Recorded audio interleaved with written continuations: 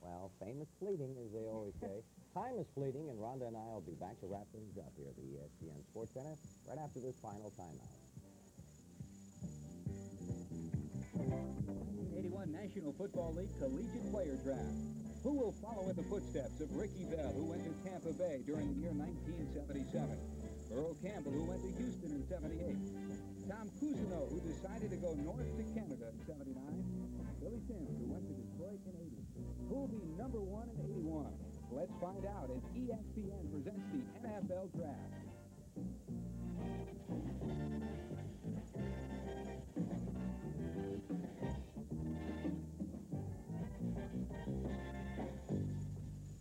ESPN presents the 1981 National Football League Draft. Brought to you by Hilton Hotels Corporation. When American business hits the road, American business stops at Hilton, America's business address. And by Natural Light Beer. Taste is why you'll switch to Natural Light. Get it on. You're looking at the floor of the Grand Ballroom of the Sheraton Hotel in New York City, where for the next 8½ hours, history will be made. We start the 1981 National Football League season. We've been talking a lot about it in recent weeks and recent months, and in fact, a lot of work has been done during the past couple of months towards developing the 1981 National Football League Collegiate Player Draft. We know who the big names are. We know who the big athletes are. We know what is expected. We know the names of Rodgers, Taylor, and the like are expected to go near the top of the round. But what is unexpected? That's going to be a good portion of the story during the course of the next 8½ hours from here at the Sheraton in New York City. From Oakland, we'll be reporting on what's transpiring there, and also from our broadcast center. Bob Lee is standing by at our broadcast center right now to take a look at what will most likely be the top picks of this 1981 National Football League Collegiate Player Draft. Thank you, George. And there's very little doubt that the 1981 season does begin today. Bud Wilkinson, the team's plan, they get the computers out, the budget's out. It all begins today, even though the exhibition season is months away. Well, what happens today will determine the future of the teams this year to a degree, but more importantly, 2 or 3 or 4 years from now, from the player standpoint, where they're drafted relates to how much money they're going to make. Paul McGuire, there's pretty much universal agreement that this draft is solid through 4 rounds, very deep this year. They're deep at linebacker, they're deep at defensive backs, but I think the one thing, Bob, that people are overlooking is the fact that they are extremely deep in quarterbacks. And it was announced yesterday, I believe, that Dave Wilson of Illinois is available in this draft, and that might throw a monkey wrench into some things. It's going to make the strategy very interesting, especially as far as the Rams are concerned early on. Howard Balzer from the Sporting News, your selections for the top 3 picks. We've heard about whether the Jets will make a move or not, but who are the top 3 picks in your mind? Well, I'm waiting for Bum Phillips to go against the grain and throw everything off, but he'll probably select George Rodgers. I think the Giants will then select North Carolina linebacker Lawrence Taylor, and then the Jets, if they hold on to that pick, will probably select UCLA running back Freeman McNeil. Well, let's focus in now on those first 3 selections as you have picked them. The Heisman Trophy winner, George Rodgers. The first selection does belong, of course, to the New Orleans Saints. Rodgers, 5,200 yards on his career rushing, and also a good receiver as well. A lot of people say that Bum should take some linebacker help. His son, the defensive coordinator, Wade, says that. But I think with the 2 picks they have on the 2nd round, with the first choice, of course, again on the 2nd round, they'll probably go for their defensive help there. Of course, is his wrist okay? He had the slight wrist problem late in his senior year. If his wrist is healed, he could be ready to step right in and move a ball club into possibly contender status. The Giants own the 2nd selection. It's thought they will go for defensive end Lawrence Taylor out of North Carolina, number 98. Of course, projected as a linebacker. Like Bud said, where these players are selected is going to indicate how much money they're going to get. And there's some talk that some Giants players might walk out if he gets the $750,000 for 3 years he's asking. But he's an excellent player, and he's moved up to the top of the linebacker class. Right now, the Jets own pick number 3 overall in the draft, the 3rd pick in the 1st round. They are thought to be leaning towards Freeman McNeil, number 24, the running back out of UCLA. The Jets fans in the balcony in New York are probably going to scream again when a defensive player is not taken. But again, the draft is 12 rounds. You can get that help later on. And McNeil will help them because of his versatility coming out of the backfield to catch the ball. He's a good blocker and, of course, a good runner, as we can see. Well, those are the projections for the first 3 picks. They are, of course, subject to change with trades and machinations that will occur at the Sheraton. Also, we'll be checking in live at Minucci's and also live in Oakland, California, seeing exactly what's happening out west.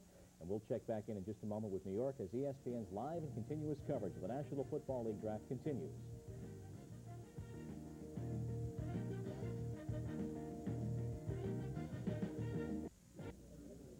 Welcome back to New York City, the New York Sheraton Hotel. We're ready for 8.5 hours of action. As Bob Lee and company told us at the broadcast center, there are a lot of prospective things that may be happening during the course of the next hour or so during the top of the round drafting.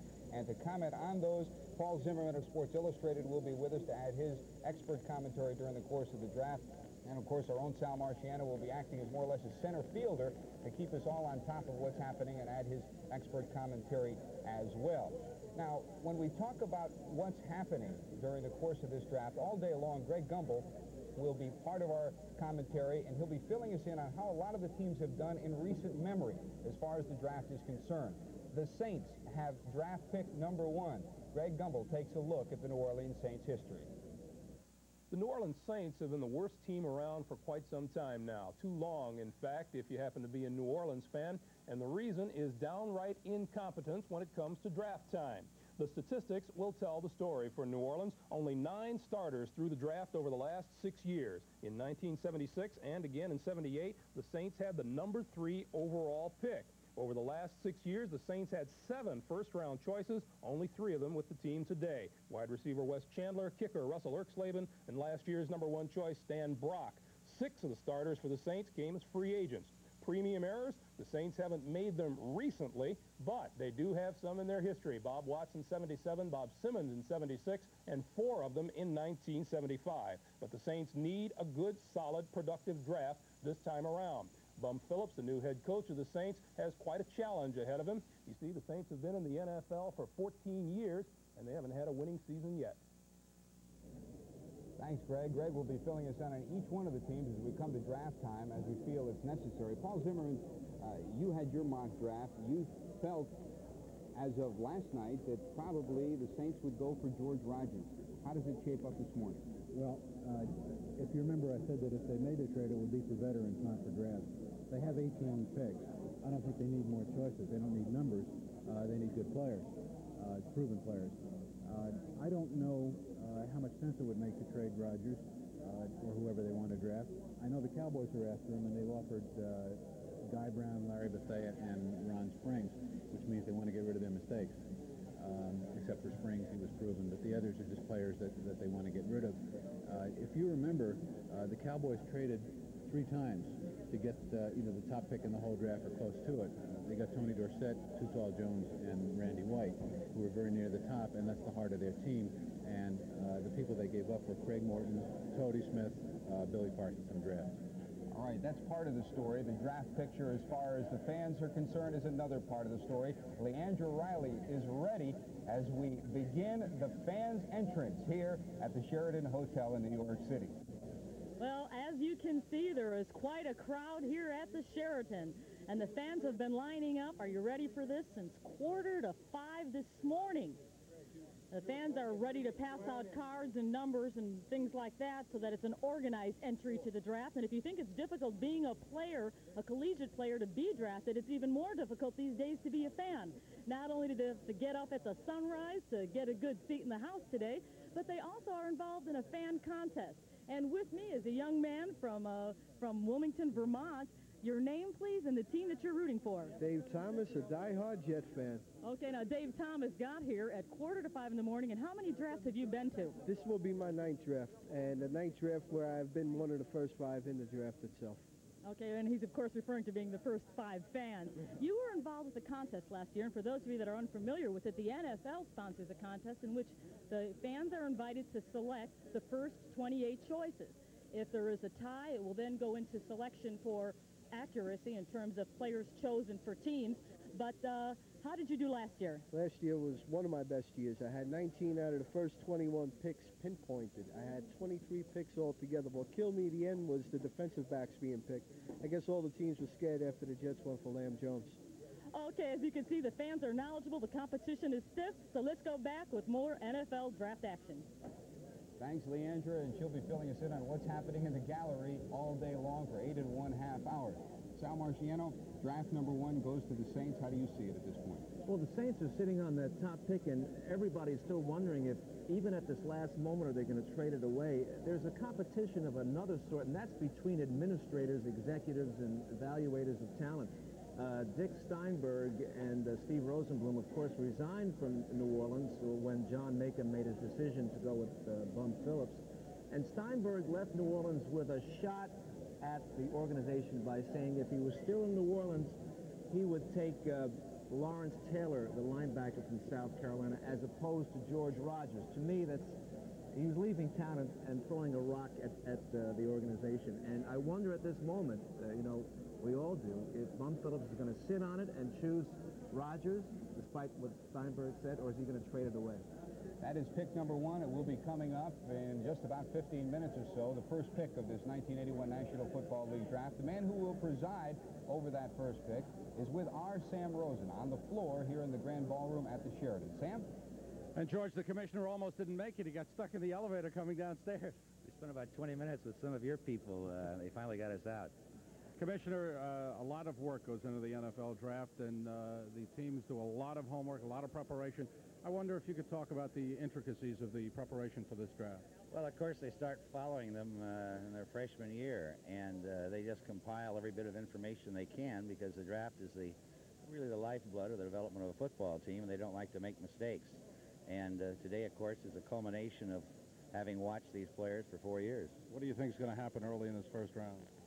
I imagine there'll be a surprise or two. That usually happens, either a sudden trade or a switch in someone's anticipated position, them taking someone that wasn't expected. Had a couple of developments happen last evening. Vince Ferragamo and James Scott signing with Montreal in the Canadian Football League. What's your reaction to those players signing with the CFL? Well, sorry to see them not stay in the National Football League. We'll just have to go out and find others like them, I guess. The clubs will in the draft.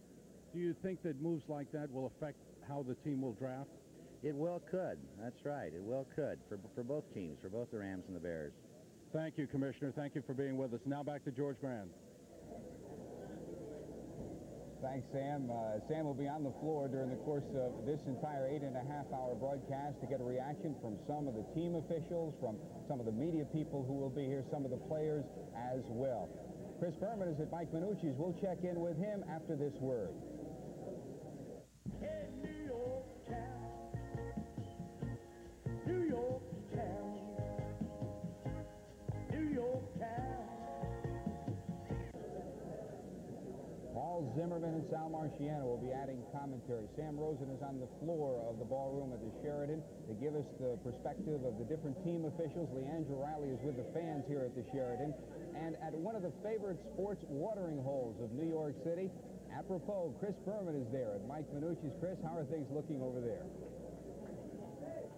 Thank you very much, George. And you can see the red and the white tablecloths. Maybe a little early for some to start going, but we're at Mike Minucci's restaurant, where a lot of sports folk and the Big Apple will be coming out to give their opinions on the draft. It's at 7th Avenue and 52nd. And if you're in the Big Apple, you want to give your opinion, by all means, stop by. Frank Ross is with me from Inside Sports, along with Jack Dolph, the first commissioner of the ABA.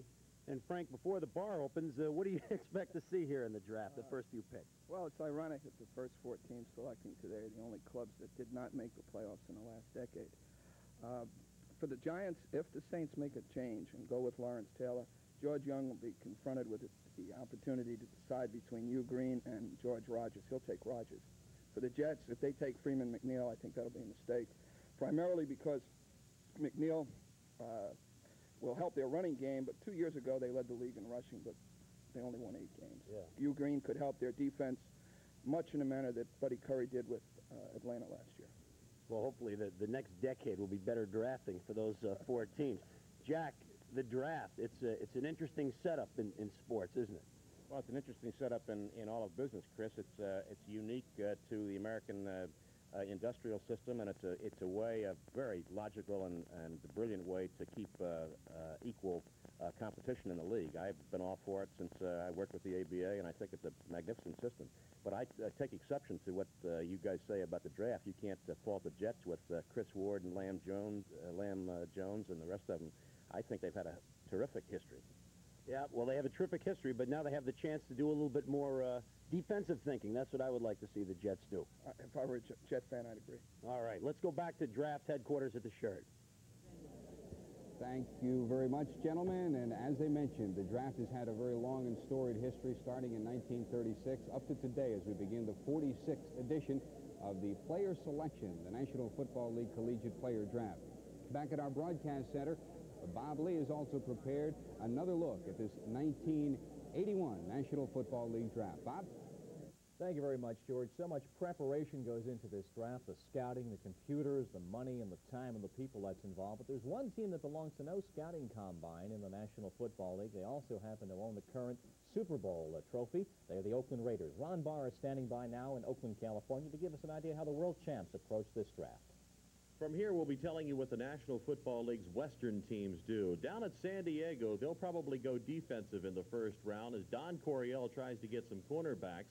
He has an aging offensive line, but still the emphasis probably will be defensive with Jack Pardee as new defensive coordinator. The same probably will be true up in Seattle with Jack Patera as Jack Patera tries to bolster his defense, but he'd also like to try to put some output in his offense, so he may go for Freeman McNeil in the first round. The same thing at Denver as Dan Reeves, the new coach there, tries to revitalize that Bronco offense. He, too, would like to have Freeman McNeil. Across the bay at San Francisco, Bill Walsh wants cornerbacks or anybody in the defensive backfield, so Kenny Easley or Ronnie Lott may be the pick there. Here at the Raider headquarters, they are coming off a World Championship season, so their pick will be something of a stockpiling nature. And we have with us Al Ocasal, Executive Assistant to Al Davis. Al, how are you all approaching this draft? Well, not much differently than usual. You know, we've won our World Championship for the second time in 5 years.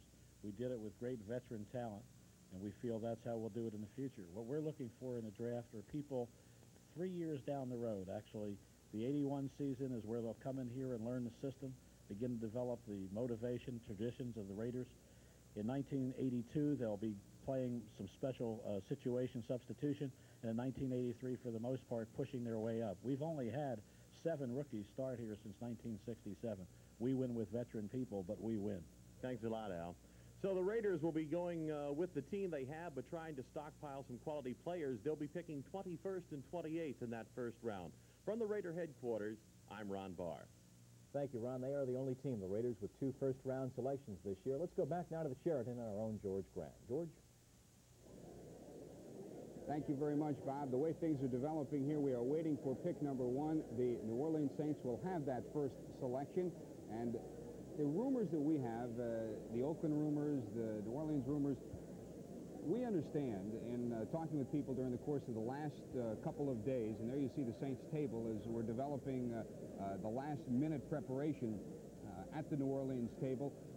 Dan Simmons there, you see shuffling the papers as they're getting ready to pick on pick number 1. Paul, what do you think is going to happen as far as the trade possibilities are concerned? It's a domino effect. If one moves, then there may be 2 or 3 in the next 4 or 5 picks. Well, it's your dominoes, my picks in the magazine. I think New Orleans is going to pick Rodgers. I talked to John Meekum the night before last, and he was complaining about the price. He gave me something like a $5 million package that Jack Mills was asking. Jack Mills is Rodgers' agent. He was Meekum's fraternity brother in college. And Meekum says that Jack Mills is just an errand boy, and Jim Carlin, the South Carolina coach, is calling the shot. They're crying poverty. They're saying the price is too big. And if they don't take him, that's why. But, you know, this is all draft talk. Doesn't mean anything yet. How about the Rams? The Ferragamo defection yesterday became official. What possibilities are there? I don't think they'll pick Campbell in the first round. I think if they upgrade, now I projected trade with the Jets to get up to the 3rd pick. I think they'll take the super running back, McNeil, and try and go with Hayden. Klosterman keeps saying how great Hayden is. All right, well, we'll see as it develops during the course of now the next 10 minutes. They'll be making that first pick in about 7 or 8 minutes. Let's check back up in the gallery with Leandra Riley. Leandra. We're up here with some of the fans, and right now there's a young man here who happens to be a Jet fan. His name is Evan Glass. I don't know if you could see Evan in the darkness here, but Evan, you said that the scouts, and let's move a little bit more into our lighting here. Evan, yeah. You weren't particularly happy with the scouting situation. How do you feel about the way the scouts set up their rating? Well, the scouts judge the players mainly on the All-Star game. And if a player plays poorly in the All-Star game, he doesn't count it as a detriment to him. Whereas if he plays well, you know, he just adds points onto the system. So as where Lomax has played poorly in the All-Star game, it was his first real competition. He still played poorly, and they accepted as he played well. So it counted as a benefit to him. But in reality, for another ball player, like for Herman, it would have been a detriment to him. Do you think that there should be a detrimental type system? In other words, it shouldn't be all positive? Yeah, because if he plays poorly against, like, Lomax is finally playing against players of his equal caliber. So this is the first time that he plays against players of his equal, and he doesn't play well, and it doesn't count as a strike against him. It seems to me to be ridiculous. Okay, that's how the fans feel about the scouting situation. Let's go back to George Grant and see if we're ready for our first pick. Thanks, Leandra. We are approaching pick number 1. You remember when we moved to the first couple of picks of last year, there was excitement, and a lot of the fans of the gallery got involved in it because it involved the Jets. They traded between 13 and 20 in order to get their pick from San Francisco to try to get that first-round pick, and they wound up taking Lamb Jones. We'll see if that kind of suspense is upcoming. We'll be back with more of the 1981 ESPN coverage of the National Football League draft in just a minute. But first, let's go back to Bob Lee at our broadcast center.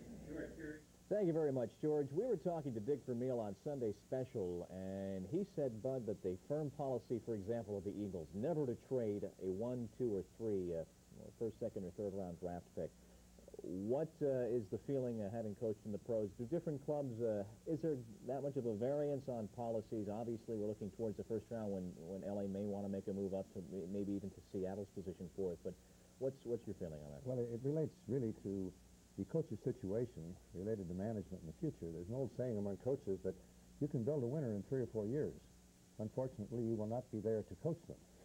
So basically, if you're insecure in any long-term tenure, you might be willing to trade for proven ability. That really relates to the Packers, too, where Bart Starr is no longer GM. He has only 1 year remaining on the contract. The feeling is he may go for the immediate need and not look at the long-term need, for example, of a quarterback. He may go for his defensive backfield this year.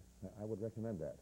Howard, as you have documented so well in the sporting news, as we have a variety of picks owned by other teams, some of these trades are bizarre at best when you think of, for example, some of the George Allen moves that have been made. He simply needed a pick several years ago, and he traded away, he gave away the farm. 1977, it was the 7th round of the draft, and George wanted a tight end.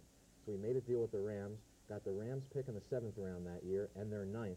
He drafted Reggie Haynes and Mike Northington, and for those extra 2 picks, George gave the Rams his 3rd round pick this year. And of course, George is not there anymore, and the Redskins don't have a pick in the 3rd round. And what they ended up doing was trading a number 3 for a 7 and a 9.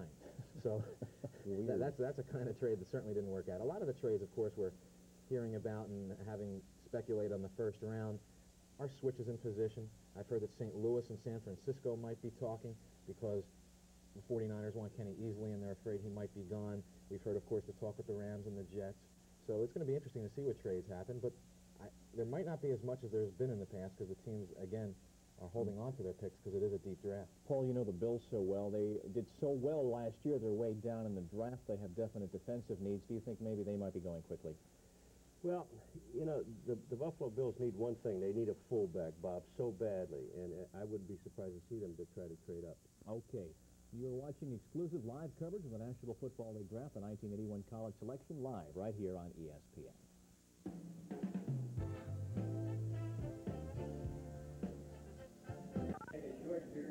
There you see the gallery as the suspense builds during the course of probably the next minute and a half to 2 minutes. Pick number 1 will be made of this National Football League Collegiate Player Draft. There is Commissioner Pete Rozelle. To his right is Jan Van Duzer. To his left, Val Pinchback, the Director of Broadcasting. Van Duzer, the Director of this draft. And as you might imagine, the talk at this moment centers on the New Orleans table. Will they make a trade? Will they pick George Rogers? Or will they go with Lawrence Taylor? We should tell you that the commissioner indicated to us just a couple of moments ago, at this point, there is no indication that any trades have been made at this point. But again, remember, we should reiterate, this is a domino effect. If one pick is made, then there is a possibility of maybe 1 or 2 trades that are contingent on that pick possibly coming to fruition. So we won't know until the wheels go into motion. And those wheels are just now beginning to turn. Commissioner Rozelle, within moments, is set to make pick number 1, and we will go from now through till 6 o'clock Eastern, 3 o'clock Pacific with all the latest. Paul? Well, I hope there's no trade. I projected Rodgers. One interesting thing is I don't see Rodgers in the room. Usually they have the first player here, and I don't see him around, which makes me a little nervous. Okay, here's Commissioner Pete Rozelle. He is ready to make the first selection. That's Commissioner Rozelle ready at the podium now to make the first selection of draft number 1. Joe Ryan of the NFL offices beginning to come over. He's got to turn the microphone on before you can hear the commissioner. So while there are multi-million-dollar operations waiting, they have to wait for a 15-cent mic switch. The 46th Annual National Football League Selection Meeting is now in session. First choice, first round, belongs to the New Orleans Saints. Saints first up.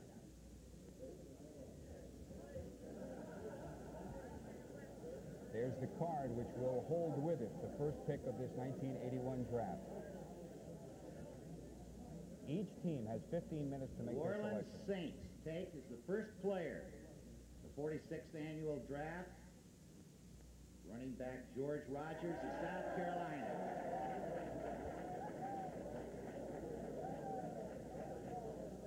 Next up, the New York Giants. The clock will recycle, and coming in right in front of us is George Rogers. You'll be seeing him momentarily onto your screen. The running back, the Heisman Trophy winner from South Carolina, George Rogers. Giants, first round selection, Lawrence Taylor, linebacker, North Carolina. There you have pick number 1 and pick number 2, and here you have George Rogers coming to the podium. Next up, New York Jets. This time I would like to introduce the first player selected in the draft, George Rogers.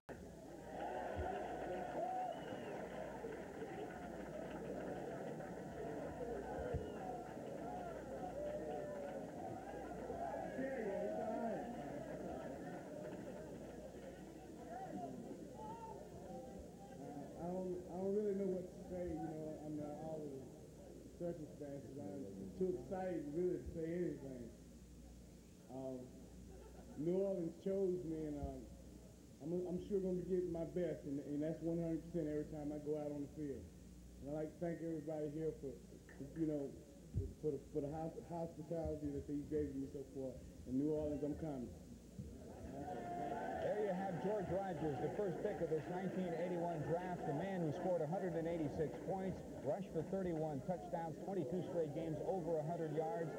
He is the number 1 pick in draft 1981 here from New York. The number 2 pick, Lawrence Taylor. So far, Paul Zimmerman, things have gone as expected. Yeah, but I think I'm headed for a downer because I had L.A. trading for the Jets third pick for McNeil.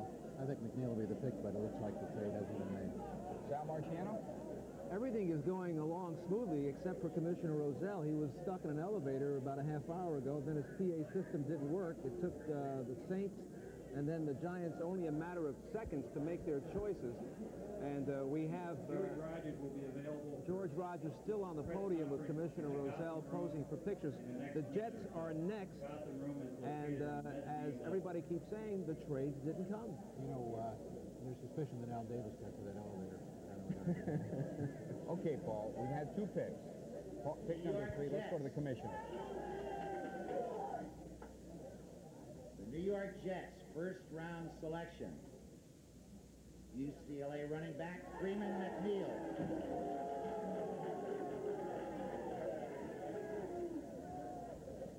The Jets did what was rumored for the last couple of days. They go with McNeil. There will be no Rams trade up, at least at the number 3 position. In the first round, the Seattle Seahawks. Okay, the rumors on Seattle. Hugh Green has been someone that Jack Patera has coveted. Of course, last year they took another Green, Jacob Green, who's a great defensive end. Patera himself was a great linebacker. Some indications are that maybe they would go with Green and make him into a linebacker. Rodgers has gone number 1 to the Saints. Number 2, Lawrence Taylor, the linebacker, to the Giants. Number 3, Freeman McNeil to the Jets. You heard the crowd reaction upstairs. Leandra Riley is upstairs. Of course, you know that this is a giant jet-packed house because the draft is held in New York City. Leandra, what's the reaction? Well, the reaction up here has been that they wanted Hugh Green chosen, but with me is John Capolitano. John, who are you a fan of? Nobody. I absolutely have no professional team that's a favorite of mine whatsoever. Why are you at the draft then? Because I am a college football fan, and I study it, and I do this every year, and I try to see how well I do against the professional scouts. All right, then after the players graduate, they're selected in the draft, what happens to your interest in football? Well, I try to follow some of the players, you know, to see how well they do, but not on I don't go crazy watching. Repeat select. Okay, let's go back to the floor. New York Jets first-round choice, Freeman McNeil, running back, UCLA. There you have it, the commissioner just reaffirming that pick by the Jets. Some Jets fans wishing that they could have taken it back and made another one. That tells you something about the Jets, Al, because at the end of the season, Clark Gaines limped through a mini drill a little while ago, a couple of weeks ago. He's not 100%. Harper, there are indications that he is not 100%. So they went with the one thing they thought they needed offensively, some speed outside. McNeil, some people have regarded as even possibly a better potential running back than George Rodgers.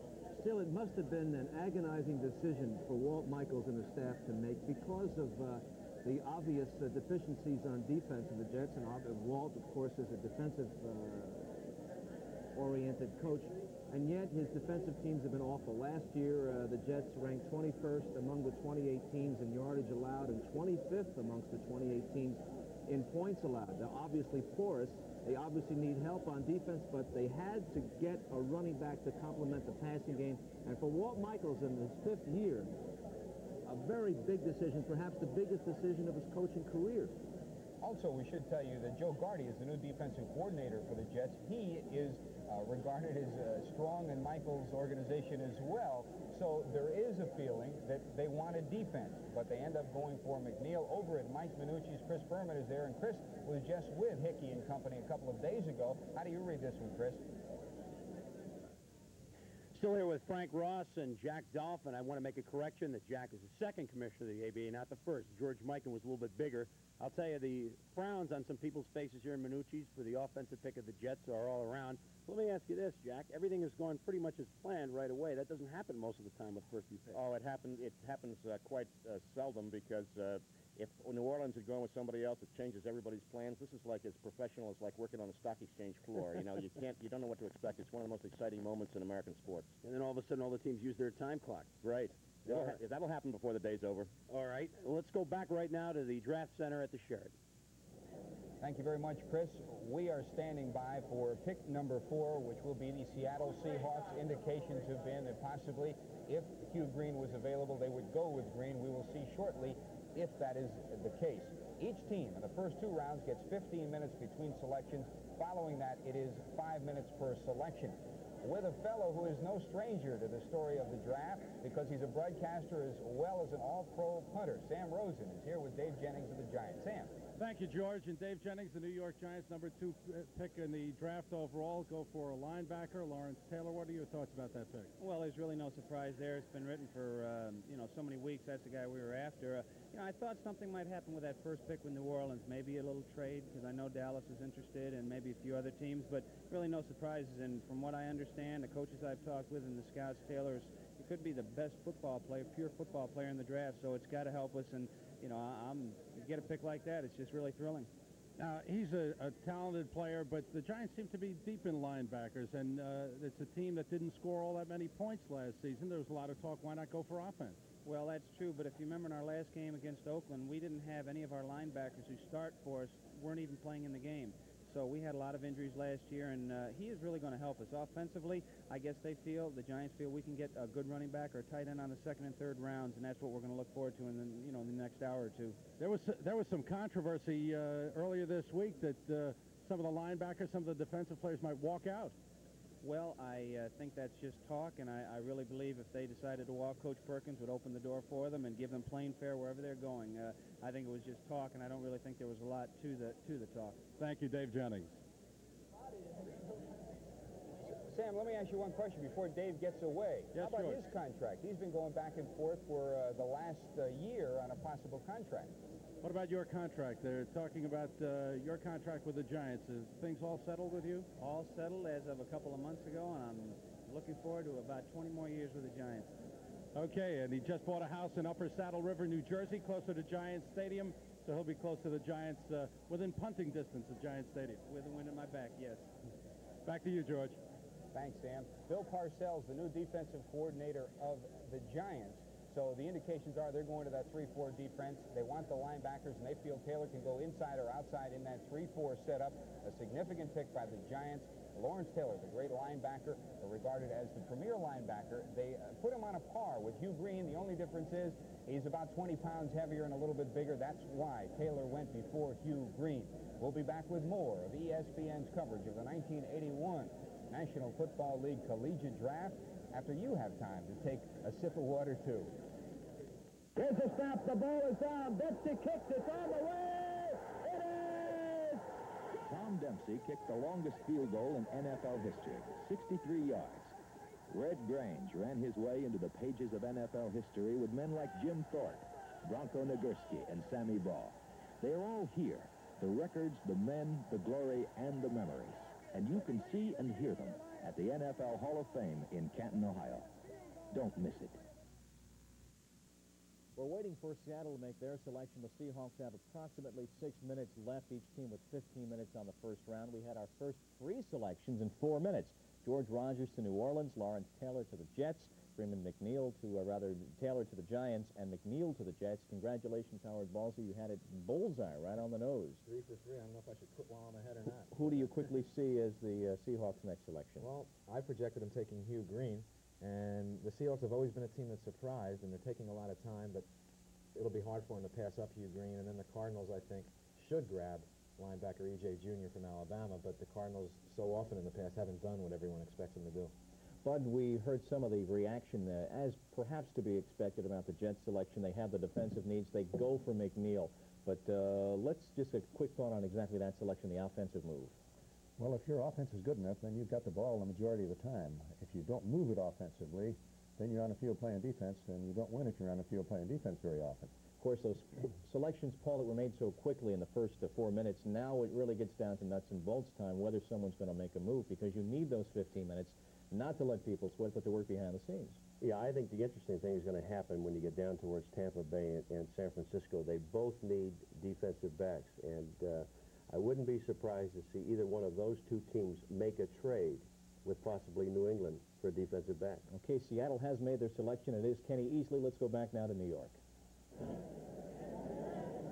Thank you, Bob. We're back here at the Sheraton. Just a couple of seconds ago, the commissioner stepped up and announced that the Seattle Seahawks, picking 4th in the National Football League 81 draft, had taken Ken Easley, the defensive back from the University of California at Los Angeles. Next up, the St. Louis Cardinals. As you might imagine, Paul Zimmerman, defensive backs are a premium in this draft. What do you think St. Louis will go to? Ronnie Lott or Hugh Green, but depends on how much they want Campbell. When I talked to them, they said they wanted defense first, Lott or Green. But don't be surprised if Campbell slips in there. St. Louis Cardinals 5-11 last year. They've had 6 coaches during the course of the last 11 years. That tells you something about their draft history as well. Greg Gumbel has a wrap-up on it for us from our broadcast center as we look at the Cardinals' history of the NFL draft. Cardinals have had some fairly good drafts recently. The trouble is they don't make up for the bad St. Louis draft history, which dates all the way back to 1970. From 1970 through 1978, the St. Louis Cardinals had 29 first, second, or third round picks, and of those 29 picks, only 4 made any headway at all in a St. Louis uniform. That's a lot of premium errors. Take a look at the chart, and it will tell you the story. It shows 10 draftees in the St. Louis starting lineup, 3 more through free agency, 1 on waivers, and 2 through the trade routes. 1 premium error last year, and then another in 78, 3 in 77, 1 in 76, 2 in 75. The Cardinals' draft history not good at all, and that has to change if the St. Louis Fortunes are to do likewise. What is needed in St. Louis is another draft like the one in 1979, which produced the likes of Otis Anderson and Joe Bostic, and not like the one in 77, which produced Steve Pozarkowitz and George Franklin. Thanks, Greg. Here we are back at the ballroom. There you see the St. Louis Cardinals table. Gordon Beatty and Ruth Panik set to make the selection that comes from General Manager Joe Sullivan, George Boone, and Larry Wilson, who are back in St. Louis. This is a phone hookup situation. Most of the top draft people are at the home sites of these individual teams. They have representatives here. They can either be assistant coaches, equipment men, people that are part of the general manager's office. As you might imagine, at this point in time, the discussions are many-fold because the Los Angeles Rams still have the potential for trading up because still, obviously if they want a McNeil, he is gone now, but there still is a potential with Ferragamo gone that they can go for a quarterback. Up in the gallery, Leandro Riley. Leandro, how does it look up there? It looks pretty good. There were quite a few surprised football fans up here that Hugh Green wasn't selected, and Don Malnikovich of New Jersey is one of those fans. What do you think St. Louis should do now? I think St. Louis is going to go with Ronnie Lott. He's a defensive back, and they have a defensive backfield that's getting old. I guess Roger Worley's played a number of years, and last year when they played the Giants, he had a lot of trouble. As a matter of fact, I think they substituted for Roger Worley last year. So you don't think they should go with Hugh Green? Well, I don't know. I think they need help in their defensive secondary. However, they obviously know their team a little bit better than I do. How are you doing so far in your selections? Right now, I've picked 3 out of 4. Not bad, 75%. Let's go back to George Grant and see what's happening on the floor. All right, we're waiting just a little over 10 minutes remaining on the next selection, the St. Louis Cardinals selection. Sal, so far, Paul Zimmerman's been pretty hot. He picked the first 3 athletes off the top. He picked Green to go for Seattle. Instead, it was Easley, but he was right on defense. And so far, South Carolina and UCLA have a lock on this draft so far. The first 2 players were South Carolina players, and the next 2 UCLA players. The pick of Ken Easley by Seattle, do you think, Paul, do you believe that that Easley was picked because he can return kicks instead of Lott? Oh, possibly. I think they must have had a very interesting high-level discussion over the last 2 days. The first guy that they wanted was Green, then they wanted a running back, then their third need was defensive back, and Lott and Easley were running neck and neck, and usually when those things come down to the wire in the wee hours of the morning, it's whoever argues the best and the longest that can outlast the others, and somebody must have been Easley's corner there. We should indicate, too, that from a standpoint of this draft, Kenny Easley, Ronnie Lott, Smith, also from the University of Southern California, Dennis Smith, and also Dixon. Hanford Dixon regarded as a prime candidate for the top spot from a defensive standpoint. You have to imagine that when you look at what's happening this year from a defensive backfield standpoint, most of the athletes that they look at, they're going to want to move to a cornerback position one way or another. Easily, there is a question whether or not he can be switched or where he will play from a defensive standpoint. If there is a criticism, it was that he might have freelanced too much at UCLA. Well, usually what happens is you draft a cornerback and then you move into safety. Very seldom do you draft a safety and move into cornerback. A lot they can make that switch, but I think Easley's a pure safety. I want to correct myself. It's Lawrence Taylor of North Carolina, not South Carolina. We're still waiting on the St. Louis pick. We have just a little over 9 minutes remaining till the St. Louis time expires. We're standing by to see if a trade does come to fruition. We'll be back with more of the 1981 National Football League Draft exclusively on ESPN after this word.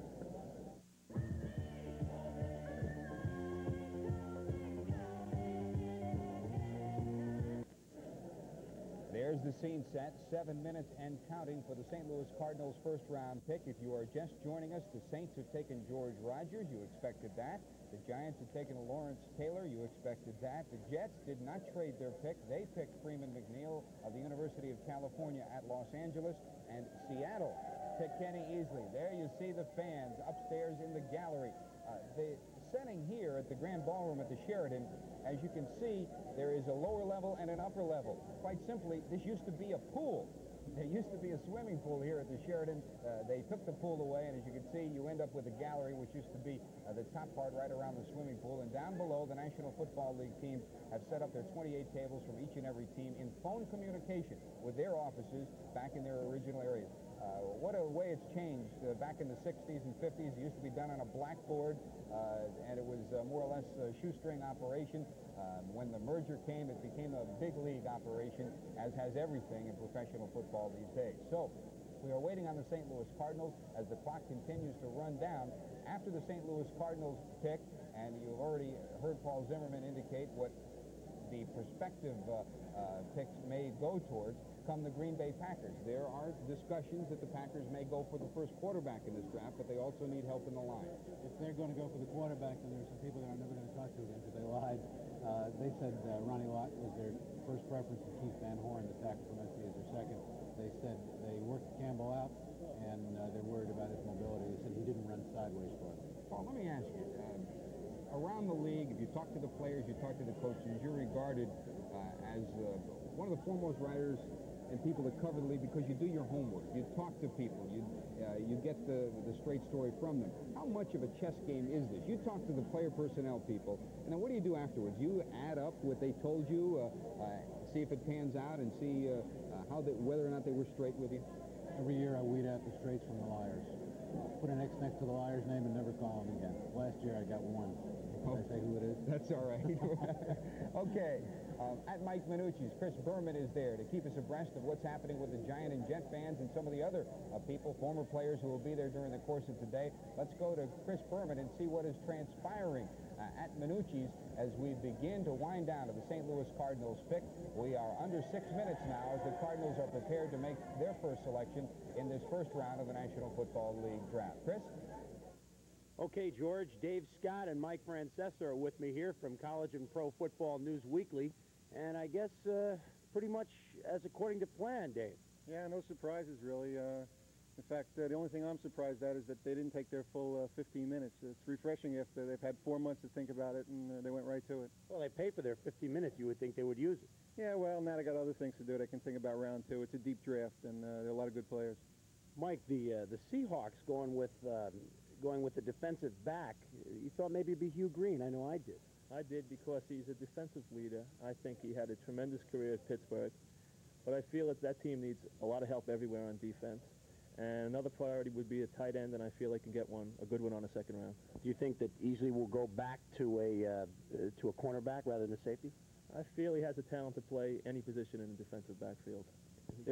Okay. Probably safety. Yeah, all right, he can play anywhere, and there's still some rumblings with some New York fans over the picks. We'll get back to that in a little while. Now let's go back to the guys at the Sheraton. There you have it. We are winding down on the picks for the St. Louis Cardinals. As you can see, it's 3 minutes and 41 seconds. It has to indicate at this point, Sal Marciano, that something is working. The Rams, we know, wanted to trade up. They traded from 20 down to 9 with the Redskins pick. They wanted to trade up possibly as high as the Jets pick. They weren't successful in doing that. They may try to be dealing at this point with St. Louis. Well, with 3 minutes and 20-odd seconds left to go, this is a heck of a time to pull a trade. Paul, the Cardinals didn't have a bad draft last year. What usually happens when you see it going down like this is something has happened that they weren't expecting, like maybe the Easley pick, and now they're trying to rush in that last-minute trade, getting it under the wire. 3 minutes remaining. I would say if LA is trying to make that trade, it would probably be for Campbell, but I think he might be around when they draft, because now Hugh Green is available. That'll move it all down one, and I think maybe they can take a chance if they want him. I don't think they do. It's very complicated. If you're wondering what happens if St. Louis goes past the 3-minute mark, they don't lose the pick. They just lose the moment of the pick. In other words, if they were to pass the 3-minute mark and that card was not in the hands of the commissioner or one of the commissioner's representatives, then they would go down one more notch. So they would pick after Green Bay, whoever would make that pick. On the floor, Sam Rosen with more reaction. Thank you, George. I'm here with Hub Arkush, the publisher of Pro Football Weekly. And Hub, 4 picks have been made thus far. What do you think? Well, no real surprises. Possibly Kenny Easley going to Seattle, but they were looking for defensive help. They went to the secondary instead of on the line is all. What do you think's taking St. Louis so long? They're trying to decide between a quarterback they might have to wait a couple of years for, Campbell or Lomax, or going for maybe E.J. Jr., some help at linebacker. What do you think they need most? I would go for the linebacker. I don't think they can wait a couple of years right now. Later on, the Rams have to be affected by the defection of Vince Ferragamo to the CFL. They could be talking to St. Louis right now, trying to get that pick. Other than that, maybe talking to San Francisco. They're trying to get in position for Rich Campbell. That's what they're looking for now. Okay, what about the picks that have been made, and how do you feel they'll help? George Rogers, New Orleans Saints. Rogers should give immediate help. Any one of the first 10 players chosen should step right in and play, and I think so far the first 4 players named all will. Thank you. Hub Arkush of Pro Football Weekly. Let's go back to George Graham. There's your clock, 1 minute and 25 seconds as the St. Louis Cardinals and their table work to try to pull this deal off. Gordon Beatty and Rube Panic trying to keep in communication with the Brain Trust. Joe Sullivan, the man who's been in charge of their operations at one level or another since 1973. George Boone and Larry Wilson as well back in St. Louis trying to make this pick. If you're wondering why Hugh Green has gone this far, he was regarded as a can't-miss prospect. The simple reason, there are basically two, I would think, Sal. First is that he played defensive end in college. He's going to play linebacker as a professional. The question is, how can he adjust to that? The second factor is his size. That's why Taylor went before him, because Taylor is bigger, taller, and weighs more. So that was one of the factors in the Green situation to this point.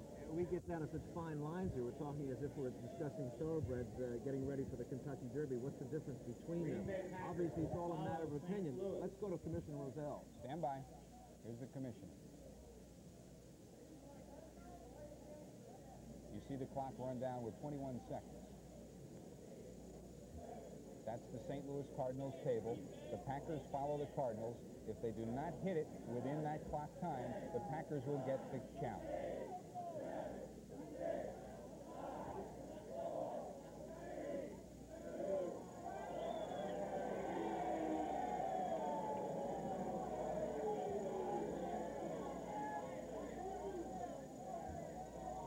Unless the card has been handed to one of the commissioner's representatives. St. Louis selects. Okay. First round choice.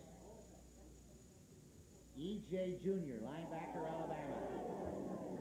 E.J. Jr., Esther James Jr. III. That card again, the card has to be handed in prior to that minute mark. Let's go back up to the gallery where Leandra has a St. Louis Cardinals fan. Leandra? With me is Walter Mack, who 3 months ago was in the hospital with open heart surgery, but you weren't going to miss this draft. Absolutely not. Any surprises with E.J. Jr.? Not too much. I figured he was going to go in the top 1 to 5 picks, you know. Okay, who was your first choice for St. Louis, though? I thought Lott would go, or Hugh Green.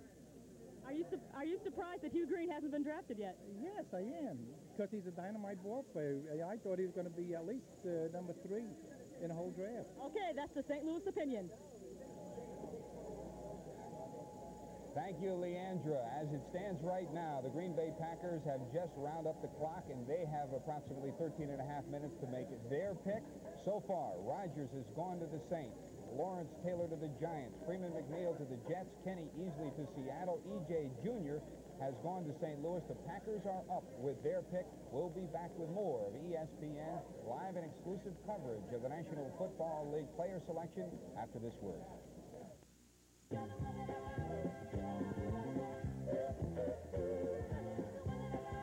Today's selection, they have approximately 13 minutes to make their first-round selection. Bud Wilkinson, you know the Cards very well. They go for a linebacker, E.J. Jr. I know it was as surprising here in the studio as it was in New York. Well, I think that obviously they decided defense was their major need, whether to go with a defensive back or a linebacker. Linebackers are vitally important to stopping the opponent, but they don't beat you in one play like a defensive back does. I was a little bit surprised, though. I think that they feel they can get a quarterback later in the draft. Jimmy Hart's been a great player, but Jimmy's getting to the end of his career. Some of the scouting reports, Paul, say that Junior is the best and was the best athlete on Alabama this past year, but you don't share that opinion. You don't think he's in that same class with Green, do you? No, I don't. I saw E.J. Jr. play, or I did 3 other games last year, and I'm not that impressed with it. I don't think he is in the caliber of Hugh Green. I just think that Hugh Green, something is happening, and Howard, I know, has some opinions, but something's happening going down the line, and I just can't believe that Hugh Green has not been taken ahead of E.J. Jr. Well, let's give Howard credit. He had the pick on, dead on, but that was predicated on Green having been selected already. Is there a mob psychology now in effect that maybe there's something about Green that people are asking themselves? I think that happens a lot, Bob. It happened a couple of years ago with Kellen Winslow. A lot of people expected him to be taken very early, but as each team passed on him, everyone else started thinking, well, maybe he's not the guy we think he is. And again, Junior was taken ahead of Green. He's bigger. He weighs more than Green. And so the teams now are thinking, well, maybe that team knows something that we don't know. And it sort of passes itself on down all through the round. And that might be what's happening with Hugh Green. And now it's going to be interesting to see where Green does end up. We got Green Bay selecting now. I still think they'll go with Ronnie Lott. But Green might be a type of guy that might go to Tampa Bay then. It's going to be interesting to see what happens. Let's backtrack one pick back to Seattle, selecting defensive back Kenny Easley out of UCLA, a man who has played both safety and cornerback, plays up well like a linebacker, but has the free safety instincts. You think that's a good selection for the Seahawks, don't you, Paul? I really do. I had a chance to talk to Chuck Allen. He's in charge of college scouting, and he said that they are a solid football team. And everybody, of course, they did not win a game at home last year. But he said, we have our first 22 people are very solid. They needed a defensive back. They need a defensive end, and they would like to have a backup running back to go with Smith. So Seattle is sitting in a great position. They got one of the people that they really wanted, and that is Kenny Easley, and he's going to fit right into their scheme of things. Green Bay is up at this point. We chatted about their situation earlier in that Bart Starr has 1 year remaining on the contract. They need a wide receiver. They need help on the offensive line. They have not drafted well. They had no starters, Bud, come out of last year's draft. Well, I think they'll pick a starter this time. They really are in a situation, aside from personnel, where I think the public, the fans of publicly held corporation, they won't stand for this much longer, will they? Well, one of the problems with the Packers last year is some of the guys they drafted were hurt, and one went to Canada, Bruce Clark. Obviously. George Cumbie got hurt. Mark Lee, the cornerback drafted on the second round, got hurt. And that's where the Packers really had troubles last year, was in injuries more than anything else. And this really sets up now the Rams as these other selections go down. They still will have that quarterback they want available in the 9th selection right now. That's right. It's going to be interesting, really. And Hugh Green is becoming the key to this all, because the Rams will be able to get Campbell or even Lomax. Both of them are probably going to be there. But maybe Hugh Green will still be there. That one pick has really thrown it out. Bud. Well, Ken Easley, just one more point. It's a rare thing to have somebody who can play both corner and safety. Usually, you can play one or the other, and that's a luxury to have back and go either way. For the recapping once again the initial picks, George Rogers, as selected, went in the first pick to New Orleans. The Giants selecting Lawrence Taylor. Third selection belonging to the New York Jets. They went for the multi-purpose running back, Freeman McNeil out of UCLA. Then Seattle selecting defensive back Ken Easley. Seattle making their selection rather quickly. In fact, the first 3 selections, if you were with us, made in the span of about 4 minutes. E.J. Jr., as the St. Louis Cardinals went right down to the final moments. The card was handed up to Commissioner Pete Rozelle exactly as their 15 minutes did expire. They went for the linebacker, actually the defensive end, but he'll be a linebacker in the pros, E.J. Jr. And Green Bay has, by our reckoning, about 8 minutes left on their selection. Howard? Very quickly, one thing that I've heard on San Francisco is that the 49ers wanted Lott or Easley. And Lott is probably going to end up going now, I think, before the 49ers pick. And you might see San Francisco try to trade their pick at least to another team to get some extra picks somewhere down the line, like they did last year twice. Of course, Washington has selections looking way down. They are number 20th. Cincinnati has the 10th overall pick. Paul, do you think, you mentioned earlier about possibly the Bills making the move. Is there anybody else you think in the lower rungs of the first round, seeing these developments now, seeing Green available, is someone going to make a grab now and try and make that trade with someone, say, who is 7 through 12, who could still have a shot at Green? I really don't think so, but I have to just admire L.A. for their going from 20 down to 9, and the way things are happening, it just shows how smart they really were. Well, they're in a great position to get what they want, a quarterback. It's all going to work out possibly for the Rams. They may have that quarterback still at the 9th position. Let's go back now to New York City and George Grant. George? Thank you, Bob. Commissioner Pete Rozelle. Green Bay Packers, first-round choice, California quarterback Rich Campbell. Next up, Tampa Bay. There's the first quarterback selected in this 1981 NFL draft. Rich Campbell, the quarterback from the University of California at Berkeley. Campbell, as you know, set records for pass completion percentage, 70% in a season, over 60%, 64% for his career. The big question mark on Rich Campbell was his knee. He had ligament surgery last year, did not last the season, but according to all the statistics and all the timings that they've had with him, he's 100%. And that's why they rank him ahead of Neil Lomax from a quarterback standpoint. I wonder if this choice really will satisfy the fans in Green Bay. It seems to be a public kind of pick. We have a coach who was, of course, a great quarterback who was 1 year remaining on his contract. And I guess the fans really can't knock this choice, and you can't knock the Packers for picking Campbell because they have 2 quarterbacks who are now in their 30s. We don't know what the fans in Green Bay. Hold on, here we go, Tampa Bay. First round choice, Hugh Green, linebacker, Pittsburgh. Next up, San Francisco 49ers. So Hugh Green has gone to Tampa Bay. There is your linebacker. We mentioned that Rich Campbell went to Green Bay, the number 6 collection. Tampa Bay, the number 7 selection to Hugh Green. Up in the gallery, Leandra Riley. We don't know what the people in Green Bay are saying right now about the selection of Campbell, but we do know what the people here in New York are saying. Leandra, what's the reaction to Rich Campbell in Green Bay? Okay, with me is Joe Kurz, and he's, I guess you could say, ditching work. You were a little surprised at the Green Bay selection. Yes, I was. I was looking for them to take someone who could help them right away and get them in their playoffs this season, but... You don't think Campbell can do that? No, it's definitely a move for the future, and with the move they made, because, well, they got rid of Starr so they can make this move, because I guess they figured Starr would take someone who could help them right away. It was a good move, though, because it will, in years to come, it will pay off. Okay, you said that the offensive line and the defensive back needs some strength. Who do you think they should go with next time? In the second round? Long shot It depends who's available. So, I don't know, Dixon, if he's available. If Dixon's available, okay, we're going to keep an eye out for that. And let's go back to George Grand and get some reactions maybe about the Tampa Bay situation. Thanks, Leandra. As it stands right now, Rich Campbell has gone to Green Bay, the first quarterback to go in the draft. He comes from a great tradition. Joe Roth, Bartkowski from California. Ron Barr is in Oakland with this reaction on someone who should know about Campbell. Here at the Raider headquarters, we've just learned Rich Campbell is going to be playing his professional football at Green Bay. And with us is the head coach of the Cal Bears, the man that coached Rich Campbell, Roger Theater. Roger, what about Rich going to Green Bay? How will he fit in with their program? Well, of course, I think Rich would fit in anywhere. We think he's in the mold of some of the great quarterbacks that we've had, very similar to a Bartkowski. I have no doubt that Rich is going to be a tremendous asset to the Green Bay organization. Okay, the reports that we have on Campbell is that he can't throw long. He's accurate within 30 yards. Can you talk about that? Well, I tell you, if there isn't a fact that Rich Campbell can't throw, I've never seen a situation like that. I think in our case last year when people were saying that about Rich, the problem we had, he's such a great quarterback that every game we played seemed like when the ball was snapped, the defensive backs were running for the other goal line. And we didn't have the great speed, the Wesley Walkers that we've had. So I think that's the reason people were saying, because Rich really didn't do it. Okay, thank you. Rather than the Redskins. All right, the other trade. The Los Angeles Rams trade linebacker Bob Brzezinski and a second-round draft choice in this draft, which is the last pick in the second round that the Rams previously acquired from Oakland.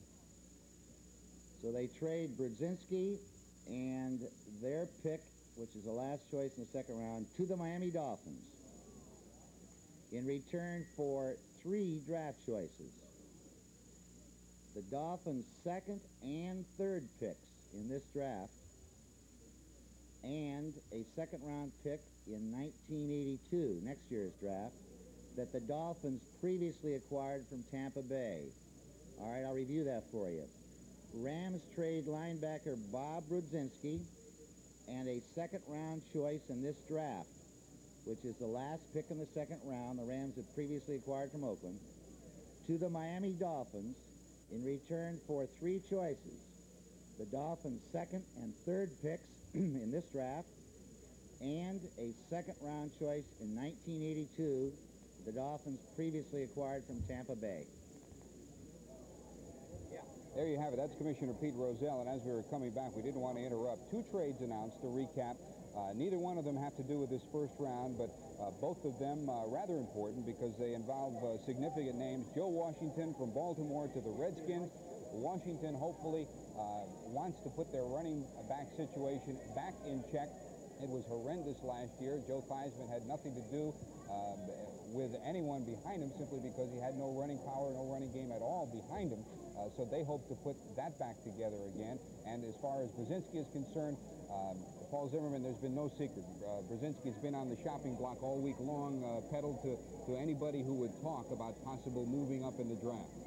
I sort of figured Buffalo would be the team. I knew they were very tight, and Chuck Knox liked Brzezinski from his LA days.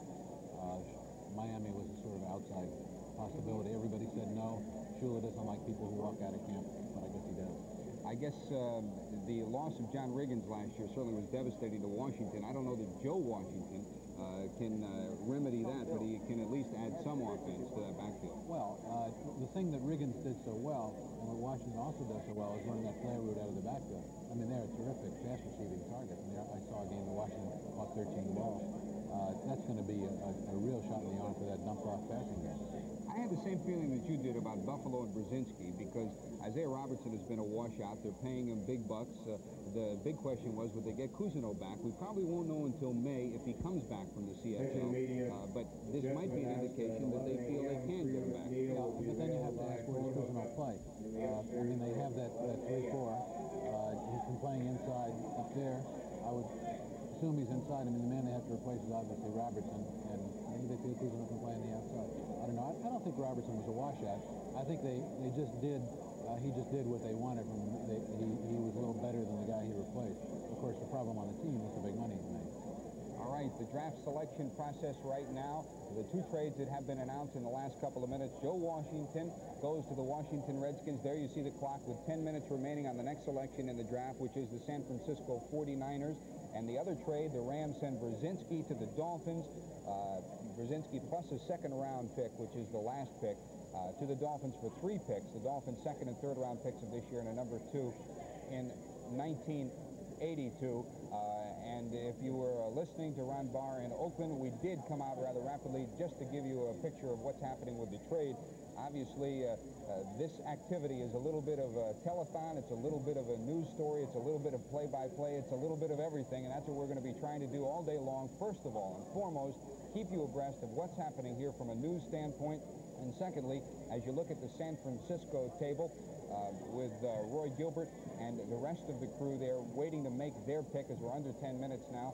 And secondly, to get the color of what's happening as well. Our first object is from a news standpoint to fill you in on what happens minute by minute. The second object to give you the color of it. And as we heard in Oakland, the people out there feel that Rich Campbell can very definitely be another page in the great history of California quarterbacks. And speaking about the West Coast, I know it's very early in the morning out there. All this wheeling and dealing by the Rams, according to my figures, the Rams at this point still have 8 picks in the first 5 rounds. And they now, with these 2 picks, they leapfrog ahead of New Orleans with the total number of picks. I believe they now have 19 picks. They had coming in with these extra picks now. They had a total of 19 picks. So they would leapfrog ahead of the Saints as far as the most total number of picks in this year's draft. We'll be back with more of ESPN's exclusive live coverage of the 1981 National Football League Collegiate Draft after this word. Give me some men who are stout-hearted men who will fight for the right they adore. Reviewing exactly what has happened so far in the first round as we await the selection of San Francisco. They have about 5 minutes remaining. George Rogers, the first selection by New Orleans, the running back out of South Carolina. The Giants immediately thereafter selecting Lawrence Taylor, the linebacker from North Carolina. The Jets took no more than a minute to make their selection. Freeman McNeil, the running back from UCLA. Then Seattle taking about 9 minutes to finally select Kenny Easley, the defensive back from UCLA. 14 minutes later, just under the gun, the Cards picking E.J. Jr., the linebacker from Alabama. And about 8 minutes following that, the Packers going for the quarterback out of California, Rich Campbell, who might step right in as a starter this year for the Packers. And the Tampa Bay Buccaneers, Hugh Green, linebacker out of Pittsburgh. That's where we stand for the moment. Let's go back to New York City and George Grant. Thank you, Bob. There you see the clock. 6 minutes and counting for the San Francisco 49ers pick. Paul Zimmerman. We have San Francisco, and then after that, Los Angeles with the pick that they acquired in the trade with Washington. Those are the next 2 ones up, San Francisco and L.A. Testing 1, 2, 3, 4, 5. This is the hand mic. L.A. has all these drafts, and that's not only this year, but for the next 3 years, they're almost solid deuces from the second. Here's your pick. Let's go back to the commission. Defensive back, Ronnie Lott, USC. The next choice in the first round belongs to the Los Angeles Rams, previously acquired from Washington Redskins. There you have it. Ronnie Lott of the Trojans, taken by San Francisco. He'll stay on the West Coast, Paul. Yeah, well, of course it was Lott or Easley for San Francisco. They wanted Easley, but they said it was Lott. But the point about L.A., what are they going to do with all these drafts? I mean, they have a team of stars.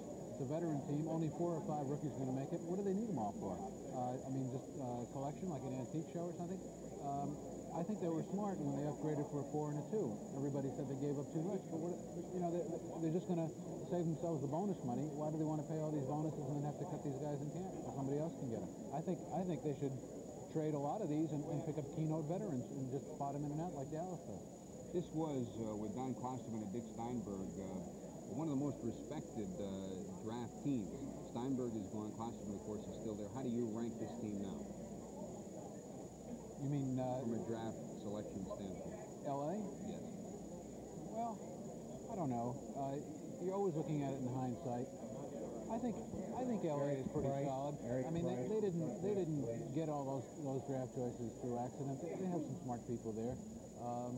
The Green Bay trade, the blockbuster one where Hader went there, that was Chuck Knox. New Orleans had talked to him about it. Chuck Knox, turned around and did it. But, they didn't pick up all those extra drafts by being stupid. All right, Washington trades their pick to the Rams. The Rams are now up in the number 9 position. Following that will come the Cincinnati Bengals for their selection process. Ron Barr is giving us the picture from the West Coast standpoint. We've already heard from Rich Campbell's coach. Let's go back to Ron Barr and see what's cooking. San Francisco 49er coach Bill Walsh said that he wanted to get either Kenny Easley or Ronnie Lott. Easley goes to Seattle. Ronnie Lott goes to the 49ers. With me is Ray Ratto of the San Francisco Examiner. Do you feel that was a good choice, or maybe they should have gotten some backup help for Paul Hofer, who's out with a bad injury?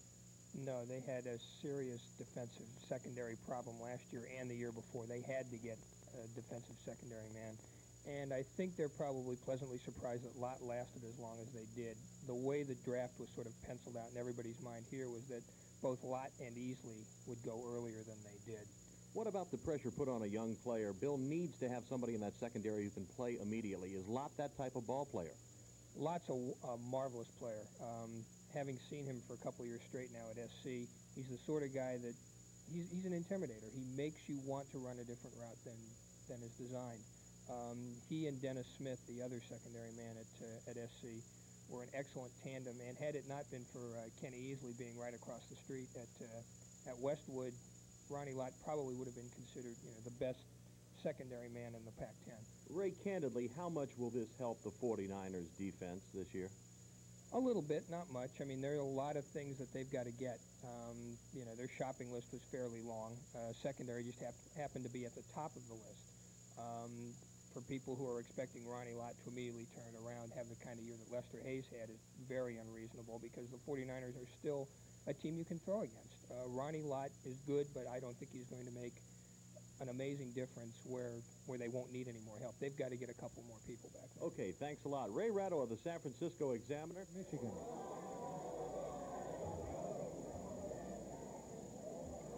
That's the commissioner we busted away from Oakland again. The picture here, Los Angeles, the number 9 selection. They picked Mel Owens, the linebacker from Michigan. Somewhat of a surprise, Paul Zimmerman. 2 teams I know like him very much, Miami and Oakland. There were others, but I think he's one of these guys that came up late, like E.J. Jr. The more they thought about him, the more they looked at his stats, the more late exams they gave him, the higher he got, maybe even up to the Hugh Green level. 2 months ago, you wouldn't have heard that, but he was a late bloomer. Okay, there you have it. That's the pick for the Los Angeles Rams. Mel Owens, a linebacker out of Michigan. And with the number 1 selection in this 1981 National Football League draft, Sal Marciano is with George Rogers. Sal? Thank you very much, George. With me is the number 1 pick in the NFL draft, George Rogers, running down South Carolina. George has just escaped from dozens and dozens of reporters, and I'm sure the obvious question is, how much do you look forward to playing for the Saints? Well, just as much as the other guys look forward to playing for the team that they got picked with. A lot of people say that, I'd be lucky if we win 2 games, when I be walking around and stuff, around the motel. Of course, they say that about other teams too, but I'm looking forward to playing New Orleans. Eric Price,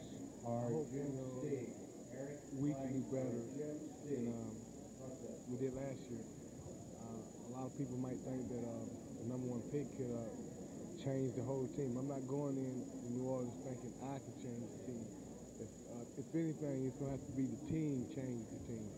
And I'll be a part of that. And that's my concern. I want to win just like everybody else. I read where you are an admirer of Bum Phillips. Yeah. I think one of the reasons probably because he's coached Earl Campbell. Earl's, is one of my favorites. I look up to guys like Earl. It's pretty good stuff, be coached up under one of the traditional coaches, that's been in the game for a real long time. Two small matters, perhaps not small, perhaps significant. You had a wrist injury this past season. Now, how did that come along? You mean how it's come along now? It's come along fine, most of the time I hurt my wrist because I fall on the ground and try to catch my balance. And if I tape them up real good, they don't hardly get hurt out most of the time. The other factor I want to talk about is the synthetic turf in the Superdome. How do you feel about playing on that? I like playing on the turf. It kind of like speeds the game up. I play on AstroTurf in Columbia. So maybe it's the difference. Cincinnati on the first round. Wide receiver David Verser from Kansas. George, Chicago Bears are up. The man you see right there is Don Weiss, who is the assistant to the commissioner. He just announced that Cincinnati has taken David Verser, the wide receiver out of Kansas. He has been regarded as one of the foremost wide receivers in a draft where there are a number of wide receivers that are ranked near the top. Verser has been ranked near the top from the very beginning.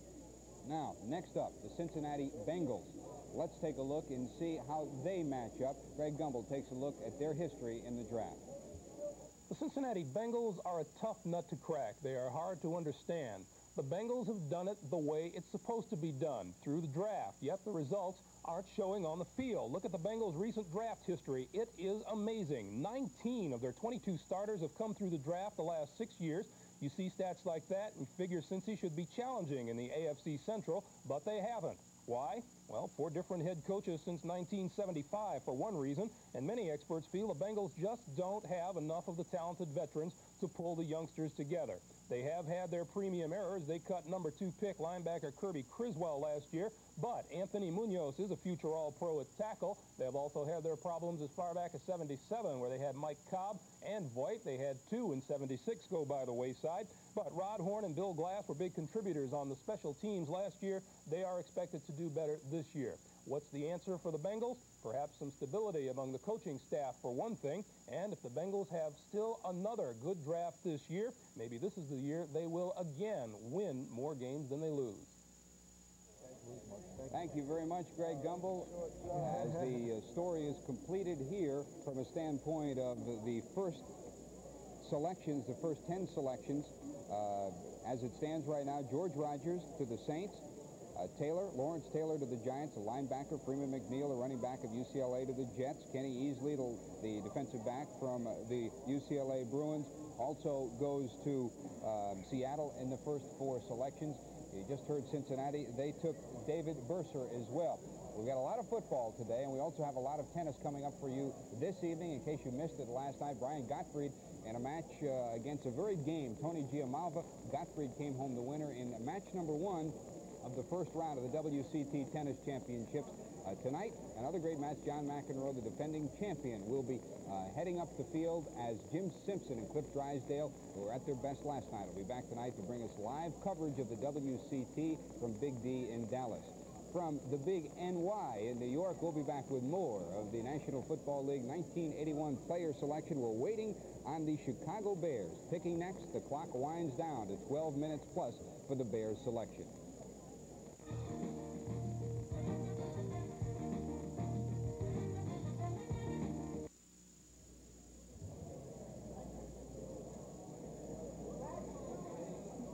That's National Football League Commissioner Pete Rozelle talking with Al Ward from the Commissioner's office. The selection has just been made for the Chicago Bears. Pete Van Horn, the tackle from the University of California, Southern California, from USC. Did that match up with what you felt? What I got 2 weeks ago was Randy McMillan of Pitt, a slight edge over Van Horn, with Van Horn closing fast. I thought they would go for McMillan to give Peyton the big back next to him. I guess they felt that putting the big tackle in front of him was just as important. We talked with George Hallis during the winter just a couple of months ago, and he said he has more or less stayed out of the football operations in recent years. But he said this year, with the offensive problems that they've had, they've ranked near the bottom of the league the last couple of years. He said he decided to step in. It was his move and his impetus that brought Ted Marchibroda in as the overall offensive coordinator. What kind of an effect is that going to have on the Chicago offense? Well, the knock on Marchibroda in Baltimore was that he was too conservative. So now they brought him in to liven up an offense that was too conservative. Well, unless he's had a complete change of philosophy, or they make him change his philosophy, I don't see where that's a great progression. He's done great wonders with some outstanding quarterbacks in years past. They hope that he can do the same with Vince Evans, I gather. I think that's what they got him for. I think when you have a Peyton, you're not going to go to a flashy offense and build it around your quarterback. And now the receivers are minus Jimmy Scott, so they're in trouble there. I think they've got to build something around Peyton like Buffalo did with O.J. a few years ago. The top three running backs, we knew Rodgers and McNeil were near the top. McMillan was also ranked right there. Are you surprised McMillan hasn't gone as yet? I'm shocked that he's going to go right now.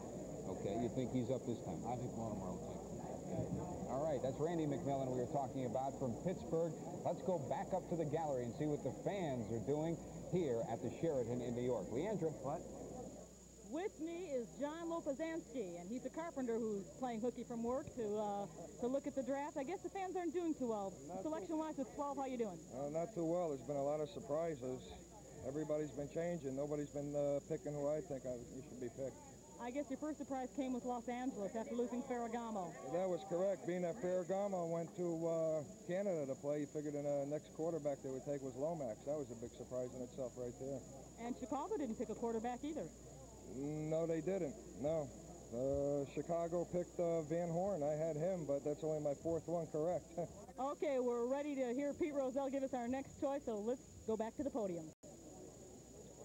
Here's Baltimore Colts, first-round selection. Baltimore picks Randy McMillan, University of Pittsburgh running back. No good.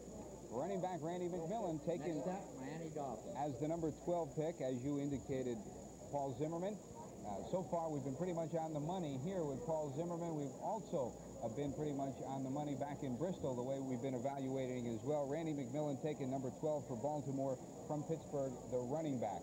Now, next up, the Miami Dolphins from a draft standpoint. Greg Gumbel, as we've told you, has been putting together an evaluation of the teams as they have done during the course of the last couple of years from a draft standpoint, and we'll be taking a look at that if time allows when we return. But first, let's take a break as we continue ESPN's coverage of the 1981 National Football League player draft. The clock winds down 14 minutes plus for the Miami Dolphins pick.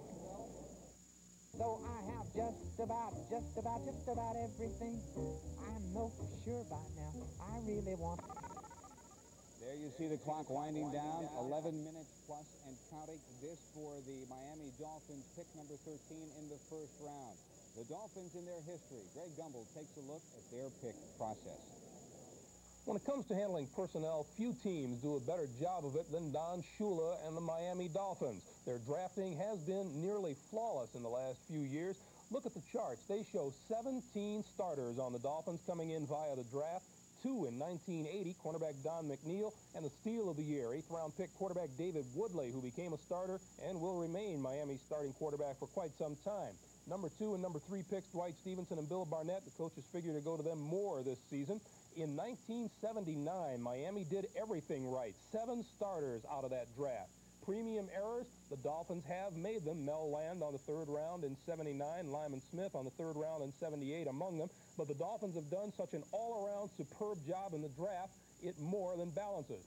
Any more drafts like the Dolphins had in 79, and the Dolphins will be a virtual power, not only in the AFC East, but in the National Football League, just like the old days.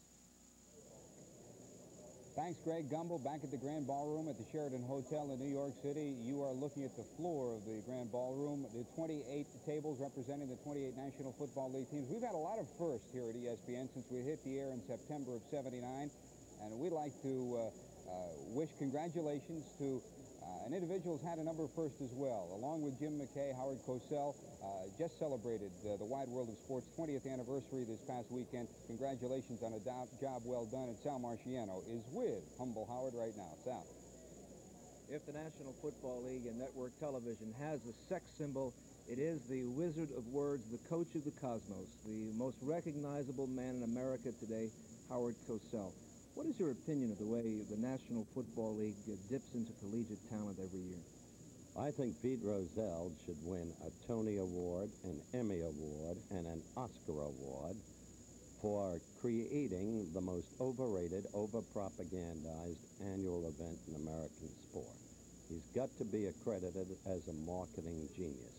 I think it's simply wonderful the way the print medium joins in as the principal tub thumpers of this nothing event. And I also think it's remarkable that the fans up in the galleries can be so sold and so utterly naive and unknowledgeable. The record of the annual draft speaks for itself. Let's take last year. Rams took Johnson, Texas, defensive back, first round. Almost destroyed their team. Rebellion, walkouts. They succeeded in losing their first two games to the inferior Detroit and Tampa Bay teams. The Jets, Lamb Jones, bust. The Giants, Haynes, defensive back, bust. As a matter of fact, as one reviews the history of the annual draft and what the New York teams have done, nothing has helped them less. I have in mind the memorable Rocky Thompson for the Giants. I suggest, since Burgess Owens, once a #1 draft choice with the Jets, and Otis McKinney, once a #2 draft choice with the Giants, since they made it and made it big with the Oakland Raiders, I suggest all teams get down to the nub of the matter. They shouldn't draft players. They should draft Al Davis. This draft actually is supposed to help teams that don't win very much, but isn't it in fact the case that the rich teams get richer through trades and improving their position? Not the rich teams, the teams with the best organizations. The Oakland Raiders, a team of reclamation projects, as I've already indicated, because of Al Davis. The Rams will stay good because Klosterman has stockpiled so many draft choices through the years that he's got an abundance of talent. The Cowboys will always be good because of Gil Brandt and Tex Schramm. The Patriots will be consistently good because of Bucko Kilroy and now Dick Steinberg. The Redskins will get better because of Bobby Beathard. It lies in organization, and you know that, Sal. You've been around a long time. You're my guy. One other question, and that is, what do you think is the significance of the CFL signing Ferragamo? Not to the teams, but I'm talking about the two leagues. I don't think there is any significance. I think it's a terrible mistake by Ferragamo. I think the 00 number he wears is reflective of his mentality. He will die in Canada. He has no mobility, and a quarterback without mobility in Canada is really subject to physical assault. The acquisition of James Scott is palpably meaningless. Always a pleasure to talk to Mr. Howard Cosell. Now let's go back to George. Thank you, Sal. As you saw, the Commissioner Pete Rozelle, was watching that interview. We have television monitors around the room. He was watching it as it came, and you saw the look on his face. One thing about the Commissioner, he knows what it's like in the big time because he is the big time, and he can take it tongue-in-cheek either way. He can take it and he can dish it out too, Paul Zimmerman. Well, I just want to comment on what Howard said.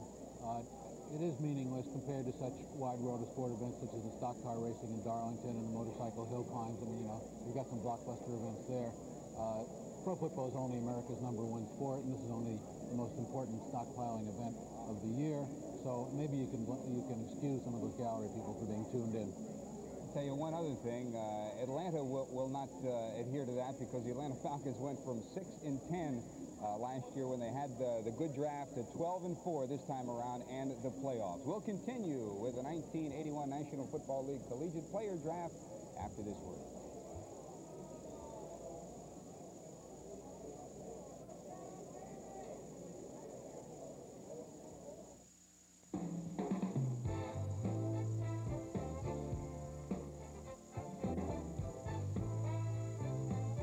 We'd like to welcome all the folks watching us at the Baltimore Convention Center, where United Cable's bringing our signal in today. We understand there's a crowd of about 500, hopefully up around 1,000 people to watch the Colts as they draft action for the NFL draft. As the folks in Baltimore are with us, we'd like to recap again the trades that have been made. The trade, Baltimore running back Joe Washington traded to the Redskins in return for Baltimore's pick in the second round, the number 24 pick overall in the second round. And the Los Angeles Rams have traded linebacker Bob Brudzinski and a second-round pick in this year's draft. Prior to this, it was Oakland's pick, the last pick in the second round. That pick and Brudzinski to Miami in return for the Dolphins' second and third-round picks in this draft and a number 2 pick next year that had belonged prior to Tampa Bay. So that's exactly what the Rams have done. They have moved up now in rounds 2 and 3, and that relates to their first-round selection, Mel Owens, the linebacker out of Michigan, who it was thought, Howard, that they would go for a quarterback, the Rams. Now they have the better position in the next 2 rounds to make a move towards a quarterback. Or a running back like they wanted McNeil, and Owens is a good selection because Jack Reynolds, the linebacker, is nearing the end of his career. We're waiting on the next selection for Miami. Of course, they have made those deals. Keith Van Horn selected by Chicago. Van Horn on the offensive line. There's been talk of possibly Paul Ted Watts being selected, the great Texas Tech defensive back, but the offensive tackle move, despite the fact that Scott signed yesterday with the LOX. Yeah, the funny thing, I was just talking to Bud, I said, Chicago's going to have the biggest line in professional football. You can imagine with Sorey and the 2 big guards that they have in Chicago, now with Van Horn there, they're going to have an awesome offensive line, and with Walter Payton behind there.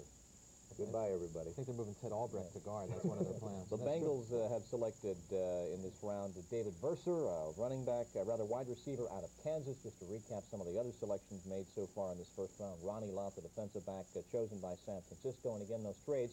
So if you're keeping score with us at home, in the second round, Los Angeles now has the 15th pick overall. Baltimore has the 24th pick overall. And Miami has the final selection in the second round. And again, if you're scoring with us at home in the third round, just note that Los Angeles has the 14th pick, not Miami, as a result of some of the trades. Time is winding down in New York City. The Miami Dolphins are getting towards that time. They have to make a selection. As we said, let's go down now to New York City and get this word now from George Grant. George.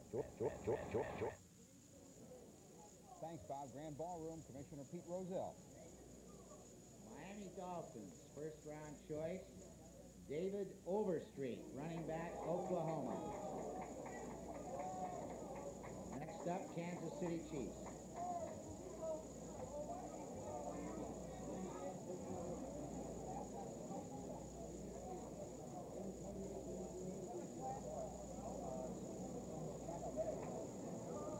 I take Marty McNeil. So, David Overstreet, and that was a bit of a surprise here in our telecast center. David Overstreet from running back. You say, nah, Howard Balzer. Define that, yeah. Please. Nothing ever surprises me. The Dolphins were interested in Randy McMillan, but Overstreet, I think, is going to be an excellent pro. He didn't run that much at Oklahoma because of the way the offense is structured there, but he can block, he can catch, he can run, of course, and he's going to help the Dolphins. The interesting thing, Neil Lomax, where is he going to go? And he could go to Denver in a couple picks, with Kansas City now taking either a wide receiver or a tight end. Okay, KC is up. The clock is running. They have a need for a tight end, and they have that selection also in the third round. Los Angeles pick. We'll pick up our coverage of the 1981 NFL Draft here on ESPN after these commercial messages.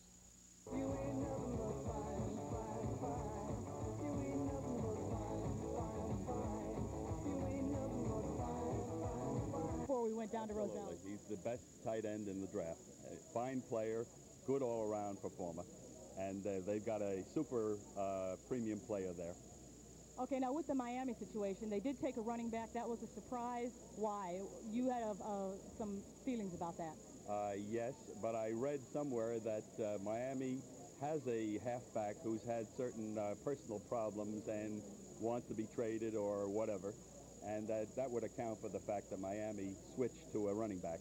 Okay, Willie Scott was just chosen. I'd like to add about George Parker. Someday when he grows up, he would like to be an agent representative someday in the NFL. So let's go back to George Grant and get some reactions to the Willie Scott selection.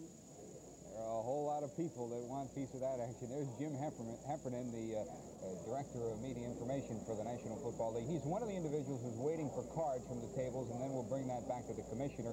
We are waiting now for the Denver Broncos and Paul Zimmerman. The question with the Denver Broncos, 38 years of age is Craig Morton.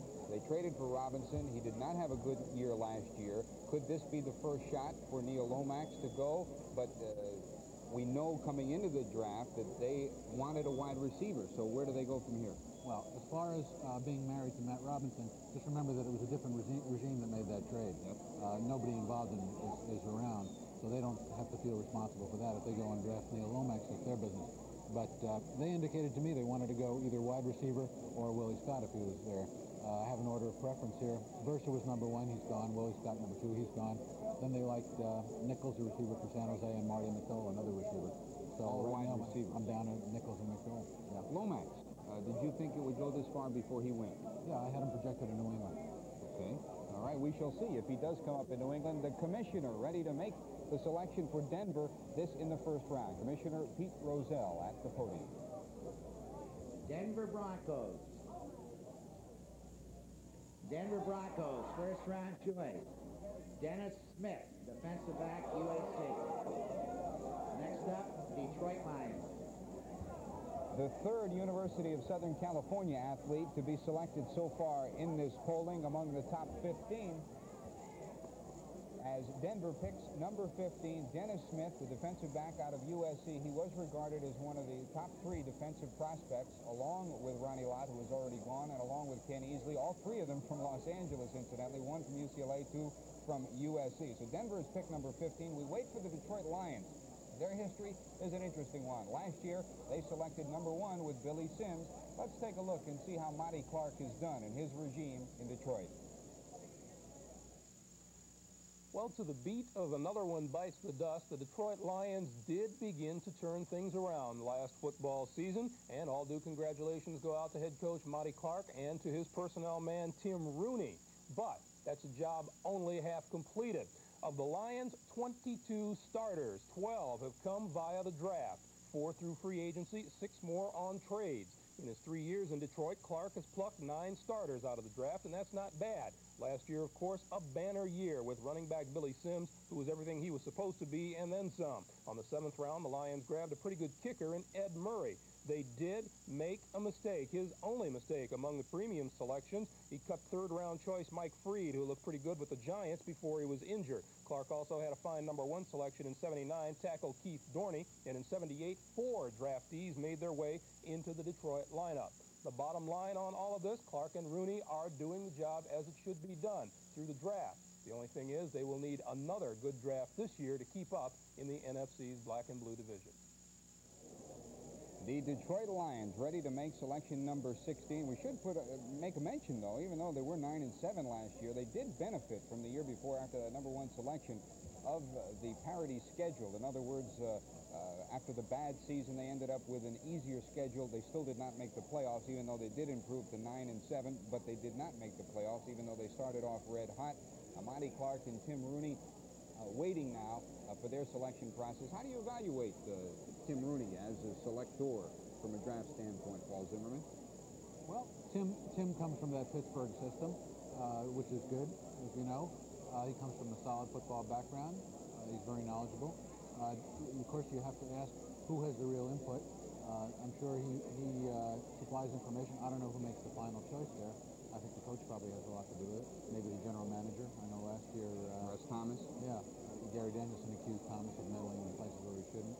So I think they're a pretty solid drafting team. Not spectacular, not bad. Who do you see him picking? Well, now, I haven't been doing too well, have I? Robin Sandline, linebacker. I'm giving you a chance to make up here, you know that. I'm taking a way out shot. That's like a betting a 10-to-1 shot. Okay, Robin Sandline. The commissioner is ready at the podium for the Detroit Lions pick. Detroit Lions. Lions first round selection. Mark Nichols, wide receiver, San Jose State. Next up, Pittsburgh Steelers.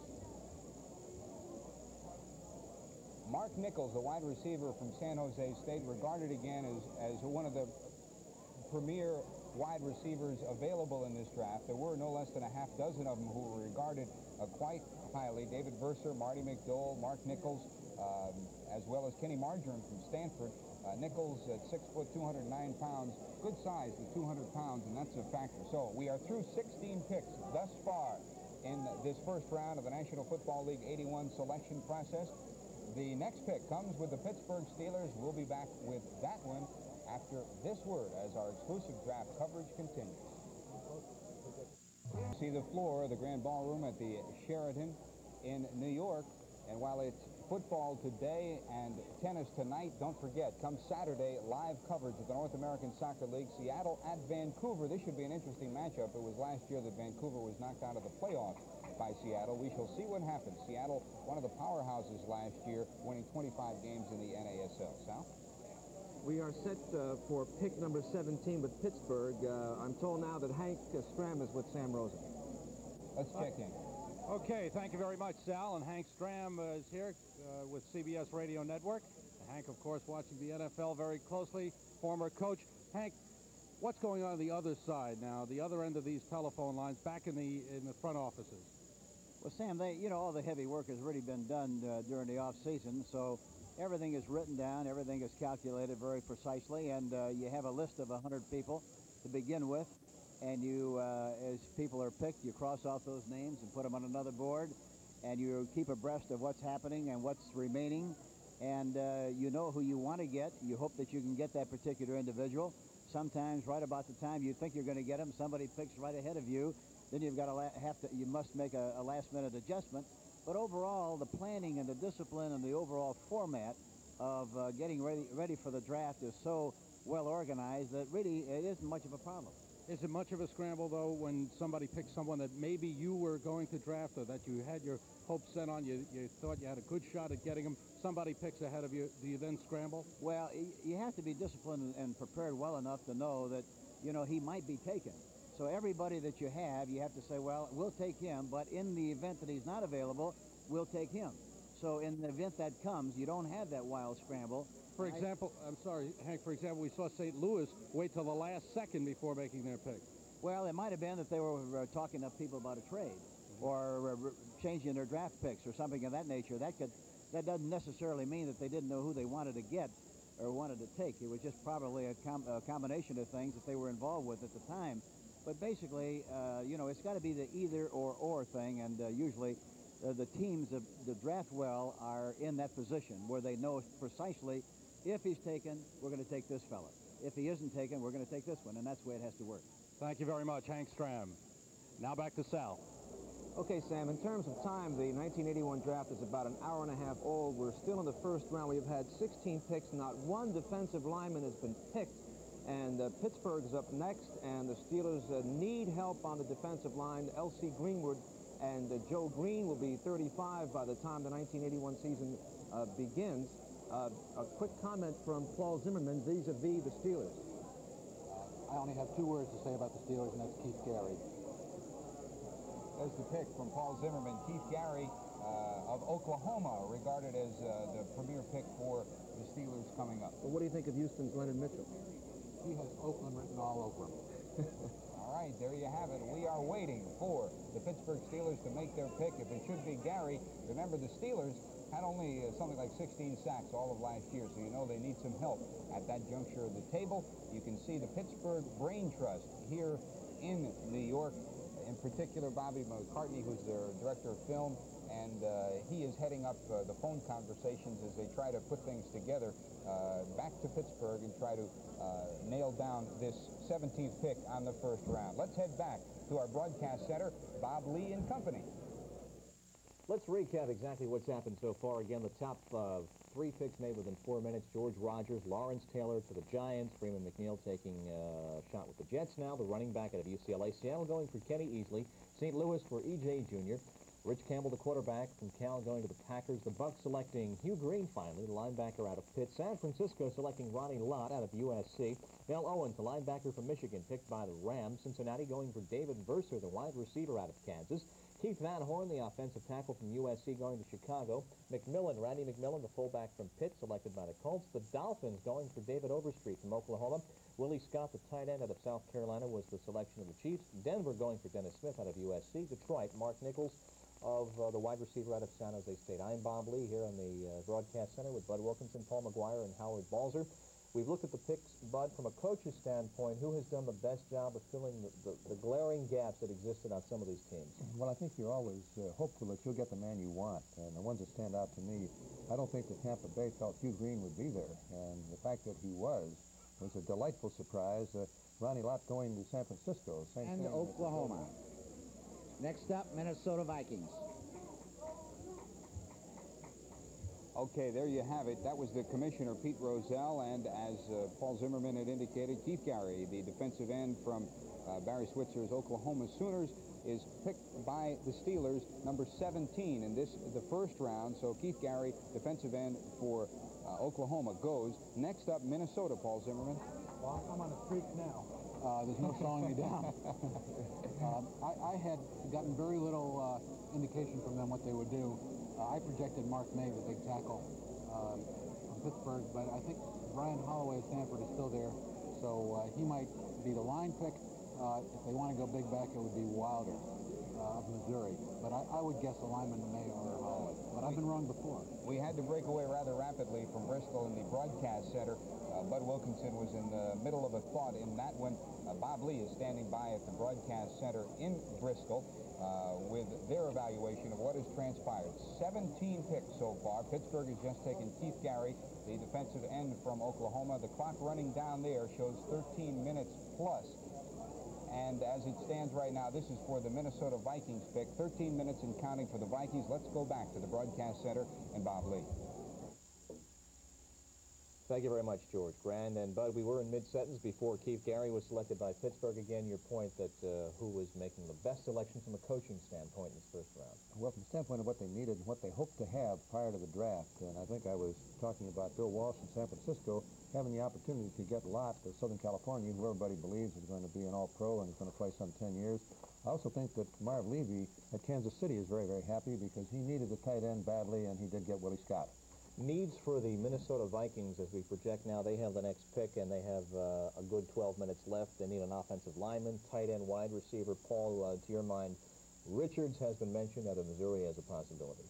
Richards has been mentioned. If they need a tight end, I wouldn't be surprised to see Purdue's David Young go to Minnesota. I agree with Bud 100% on the Kansas City. Kansas City's been saying it since the end of the season. We want a tight end. Of course, Howard and I disagree because Howard thought that, they did get a tight end, but they would get it in the second round. But they took it in the first round, and they took Willie Scott. You didn't see Scott Howard as a first-round selection. I thought this year it's a good crop of tight ends, but it's not a super one where you had one guy standing out like a Junior Miller last year or Winslow a couple of years ago. I thought they could have gotten a wide receiver and then waited for one of those still pretty good tight ends in the second round. Marty McDowell is still available. I'm a little surprised he hasn't gone yet. Donnell Thompson, I thought the Steelers would take him. He really bulked himself up lifting the weights in the offseason. He's going to be a pretty good choice for a team. Minnesota taking next, I would think Holloway would be the pick. They need that big offensive tackle, and right now I think that's what the Vikings will do. I don't think they really need a tight end. I don't think there's a first-rounder sitting there at tight end right now, to be honest. Following the Vikings, the next selection following that belongs to New England. Then Washington, which has that pick which originally belonged to Los Angeles via the trade. There's still about 10 minutes remaining for the Vikings to make that selection. Oakland has 2 selections in this first round. Talk about people having Oakland stamped all over them. There is a unique quality to Oakland players. We'll pick up on that point after we take this commercial break. Live and exclusive coverage of the 1981 NFL Draft here on ESPN.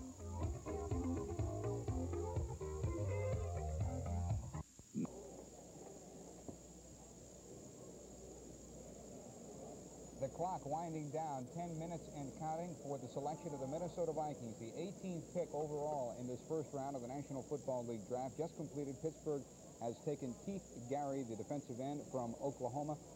The Vikings set to make their pick. Then after that, the New England Patriots, and after that, the Washington Redskins. The Vikings pick, and then New England, Paul Zimmerman. Well, the Vikings don't take Donnell Thompson. I'm pretty sure New England will. I don't think they thought he'd be available. They'll be very surprised if he is, and they'll be very happy about it because their defensive line shows a lot of age, and they have to get something done there. They indicated that they might even go Lomax if Thompson's gone, just out of necessity of getting a good highly projected player, and then maybe trading him or as insurance for Grogan's knees or whatever. But I think you can be sure they're going to take that defensive lineman if they can. Okay, we are at the point now where this is the Minnesota Vikings pick, number 18. And number 19 will be the Washington Redskins. They were involved in that trade with the Rams. It allowed the Rams to go from 20 to 9. So Washington will get the pick after New England. Minnesota, New England, Washington. Still to come, Oakland has 2 picks coming. Cleveland, Buffalo, San Diego, Dallas, Philadelphia, and Atlanta on this first round. Now, we've heard from the gallery here as how the fans are evaluating. We have some experts as well as fans over at one of the traditional football watering holes in New York City. That is Mike Minucci's restaurant. Chris Berman is there. Chris, what's happening? Yeah. Well, George, I'll tell you, everybody here at Minucci's is using the ESPN draft kit like we are right here to write down all the picks. Pat Garvey is with me, and he's been a season ticket holder of the New York Giants for, well, they used to have pillars in the stadium, didn't they? It's been a long time. It's the days of Y.A. Tittle, but I must say that I think Lawrence Taylor is an awfully good choice and probably indicative of the fact that the Giants are going to go to the 3-4 defense next year. The only problem with that is that you need a strong nose guard to play that defense. And the strongest nose guard the Giants have had in years is now playing for the Detroit Lions and John Mendenhall. Yeah. I hate to sound cynical, but the Giants for the past decade have left us with many disappointments, and I think the jury is still out on the remainder of the draft for the Giants. Pat, as a Giant fan, the new Perkins Young regime, do you have a little more confidence that Lawrence Taylor is not a cliff diver from Bermuda? That's Rocky Thompson you got to be referring to. No, I think he's a blue chipper. Last year, I think the draft was a bust for them, and I think 2 years ago in Perkins' first year with certainly with Sims and Ernest Gray, I think that was a good draft for them. It remains to be seen what they draft in the rest of this round. It's a sobering thought indeed to think that last year their two top choices probably were Haynes and Bruner, the quarterback, and the quarterback they let go ended up on the Super Bowl Eagles, and the cornerback or defensive back they let go ended up on the Super Bowl Raiders. So you got to question again what Perkins and Young are still up to with the Giants. Well, as a longtime fan of the Giants, where would you like to see them go? More defense the next couple of rounds? I subscribe to the best athlete routine, but I think the Giants need so much help on offense that they certainly have got to start to look to offensive players, with the exception of if they could get a good nose guard, but I don't think one exists in the draft this year. All right, I'll tell you, the Minnesota Vikings are next, then the New England Patriots, and if I just might throw in my 2 cents on the Patriots, if they draft a defensive back, that'll be 6 number-1 picks at defensive back. One of them is going to have to sell hot dogs. I think that's the way that's going to go, so we're going to see what Buck O'Kilroy has up its sleeve with New England a little bit longer. Pat, let me ask you this. The Giants fans in the past have burnt some tickets, even though they still sell out the place. Do you really feel a difference going to the games last year, that something was a little bit different, even though so many injuries in the free agents? I must say last year I didn't feel so much that way because Sims got hurt rather late in the season, and I think the impetus went out of the team. But the year before that, I certainly felt that they were on the right track. I really have some doubts about where they're going, and they've renewed Perkins' contract, so they're obviously committed to him, and they're going to stick with him. All right. They are committed to him, and we're committed to go back to the draft headquarters at the Sheraton. Thank you, Chris. We are waiting on the 18th pick, the Minnesota Vikings. Interesting. They mentioned Phil Simms. Of course, when he was selected, it was somewhat of a ruffle, but now the small college players and quarterbacks are familiar names. Let's go back to Oakland and Ron Barr and see what's transpiring on the West Coast view of this 81 draft. Thanks a lot, George. Well, for the last 4 years, I've been doing Stanford football play-by-play, so I've seen a lot of Mark Nichols, the wide receiver that was drafted by Detroit. He's much like Stanford's Ken Marjoram. He's got the great speed and the great hands and great anticipation. He's 6'1", 211 pounds. The thing that the pros liked about him was he is a heady player. He'll go downfield. He'll take a look at a linebacker. He'll take a look at a defensive back. He'll read what they're going to do, and then he'll break into the open. He also has great anticipation. If his quarterback gets into trouble, he knows how to find the open slot. A lot of people are surprised here at Raider headquarters that Mark Nichols went in the first round. They expected him to go high in the second round.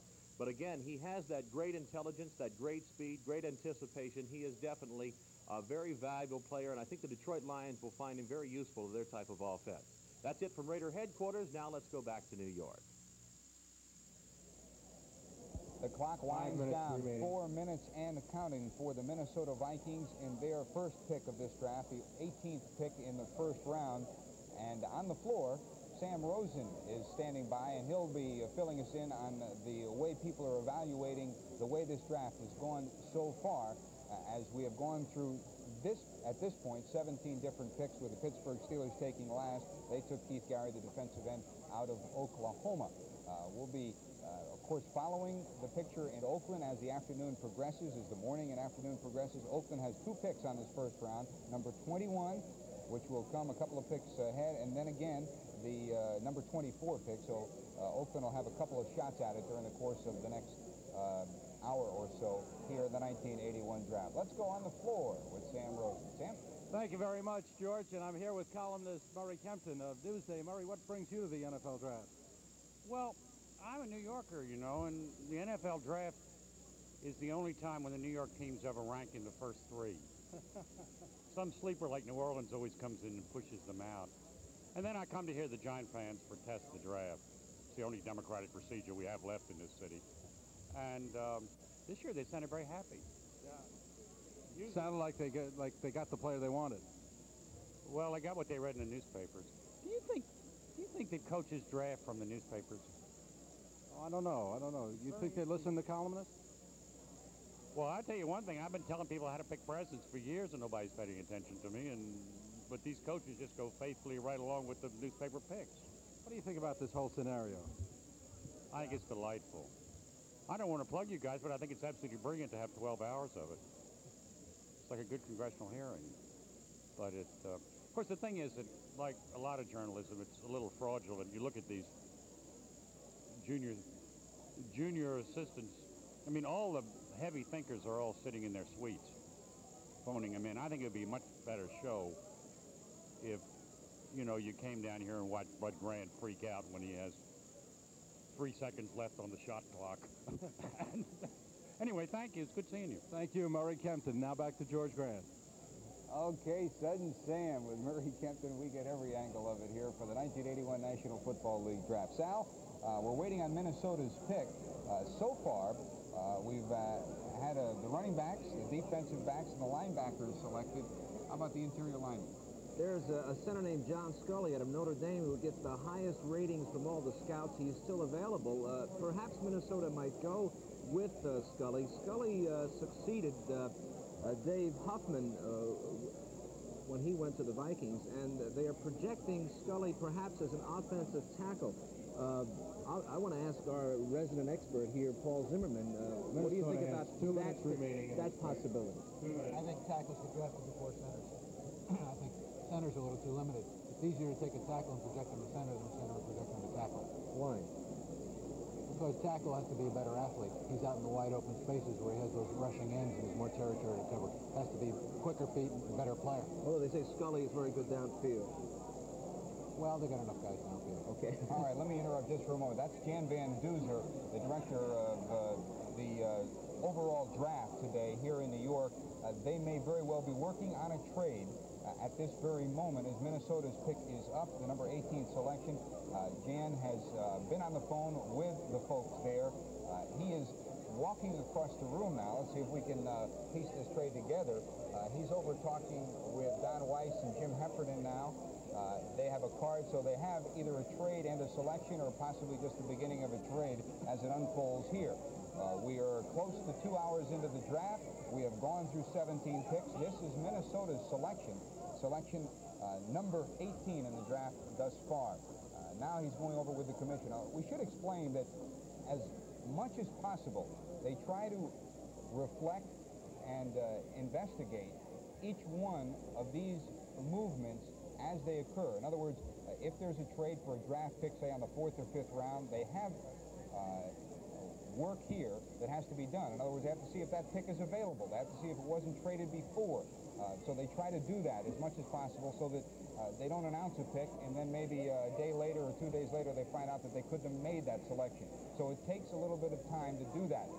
That's Jan Van Duzer's job to make sure that that is done and done before the selection is announced. It is pretty obvious at this point that something is working as Jan Van Duzer and the clock runs out. Minnesota Vikings.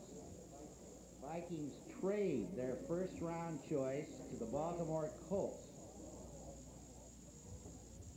Minnesota will receive Baltimore's second choice in this draft, which comes as the 11th pick in the second round. They will also receive from Baltimore a second-round pick that Baltimore had acquired from Washington by way of L.A., which is the 24th selection in the second round. So Baltimore trades its first-round choice, rather, Minnesota trades its first-round choice to Baltimore for the 2 seconds. Plus a fifth, there's a third choice involved, I'm sorry. The third choice that Minnesota will receive from Baltimore is Baltimore's 5th round choice, which is the 12th pick on the 5th round.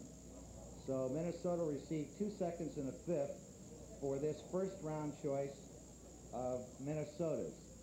Baltimore, on Minnesota's selection in the first round, the Colts take Darnell Thompson, defensive tackle, University of North Carolina. Okay, there you have it. The commissioner announcing it again. To reiterate, Jan Van Duzer sitting there with the commissioner, making sure that it is Next verified. team selecting in the first round. That is Darnell Thompson for Baltimore. The Colts take Darnell Thompson, and that in the trade, Minnesota trades 3 picks all told, 2 second-round picks and a 5th-round pick. They pick up from Baltimore. The Colts will select Darnell Thompson as the 18th player on this, the first round. The New England Patriots are up next. The defensive tackle from North Carolina, Darnell Thompson, selected by the Baltimore Colts on this, the first round. We'll be back with more of ESPN's live and exclusive coverage of the 1981 National Football League Collegiate Player Draft after this word. We are back at the New York Sheraton Hotel, the site of the NFL Draft. I'm here with Carrie Rozelle, the wife of Commissioner Pete Rozelle. How many drafts is this for you? This is my 8th, Sam. And love it. Fun. Now, what about the... Oh, I think your husband is about to make the next announcement. I hope it's not as complicated as the last. New England Patriots. Patriots first-round selection, Brian Holloway, tackle, Stanford. Next up, Washington Redskins on the choice exchange with the Rams. What's it like in your household coming up to the draft? I would say it's probably a little confusing because 9 times out of 10 we have a lot of people in the neighborhood are calling and saying who's going to be the first-round pick and so on and so forth. And I think this year particularly with the Giants having the 2nd pick and the Jets having the 3rd pick, you know, people are interested, and they think, of course, we've got all the answers. They're wrong. We know. Do you plot out the draft yourself? No. No, I must admit, that is one thing I don't do. You and the commissioner talk about who you think will be drafted?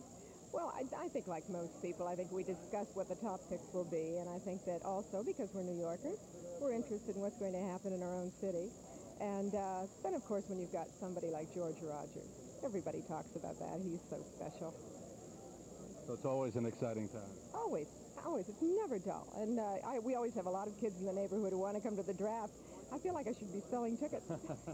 Thank you very much. Carrie Rozelle, wife of Commissioner Pete Rozelle. Now let's go to Bob Lee at Sports Center in Bristol.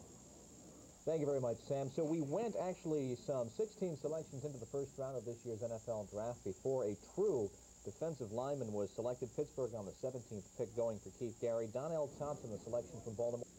Next up, Oakland Raiders on a choice obtained from Houston.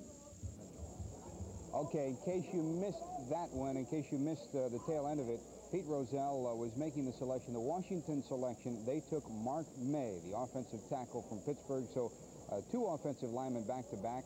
It was expected that the likes of Holloway and May would go pretty fast, and as it stands now, 3 offensive linemen have been taken. Holloway to New England on 19, and the most recent Washington picks in the 20th slot, Mark May, the tackle from Pittsburgh. Bob, I know that you folks up there have been looking at this. I know in particular Howard Balzer liked both Holloway and May coming into this draft.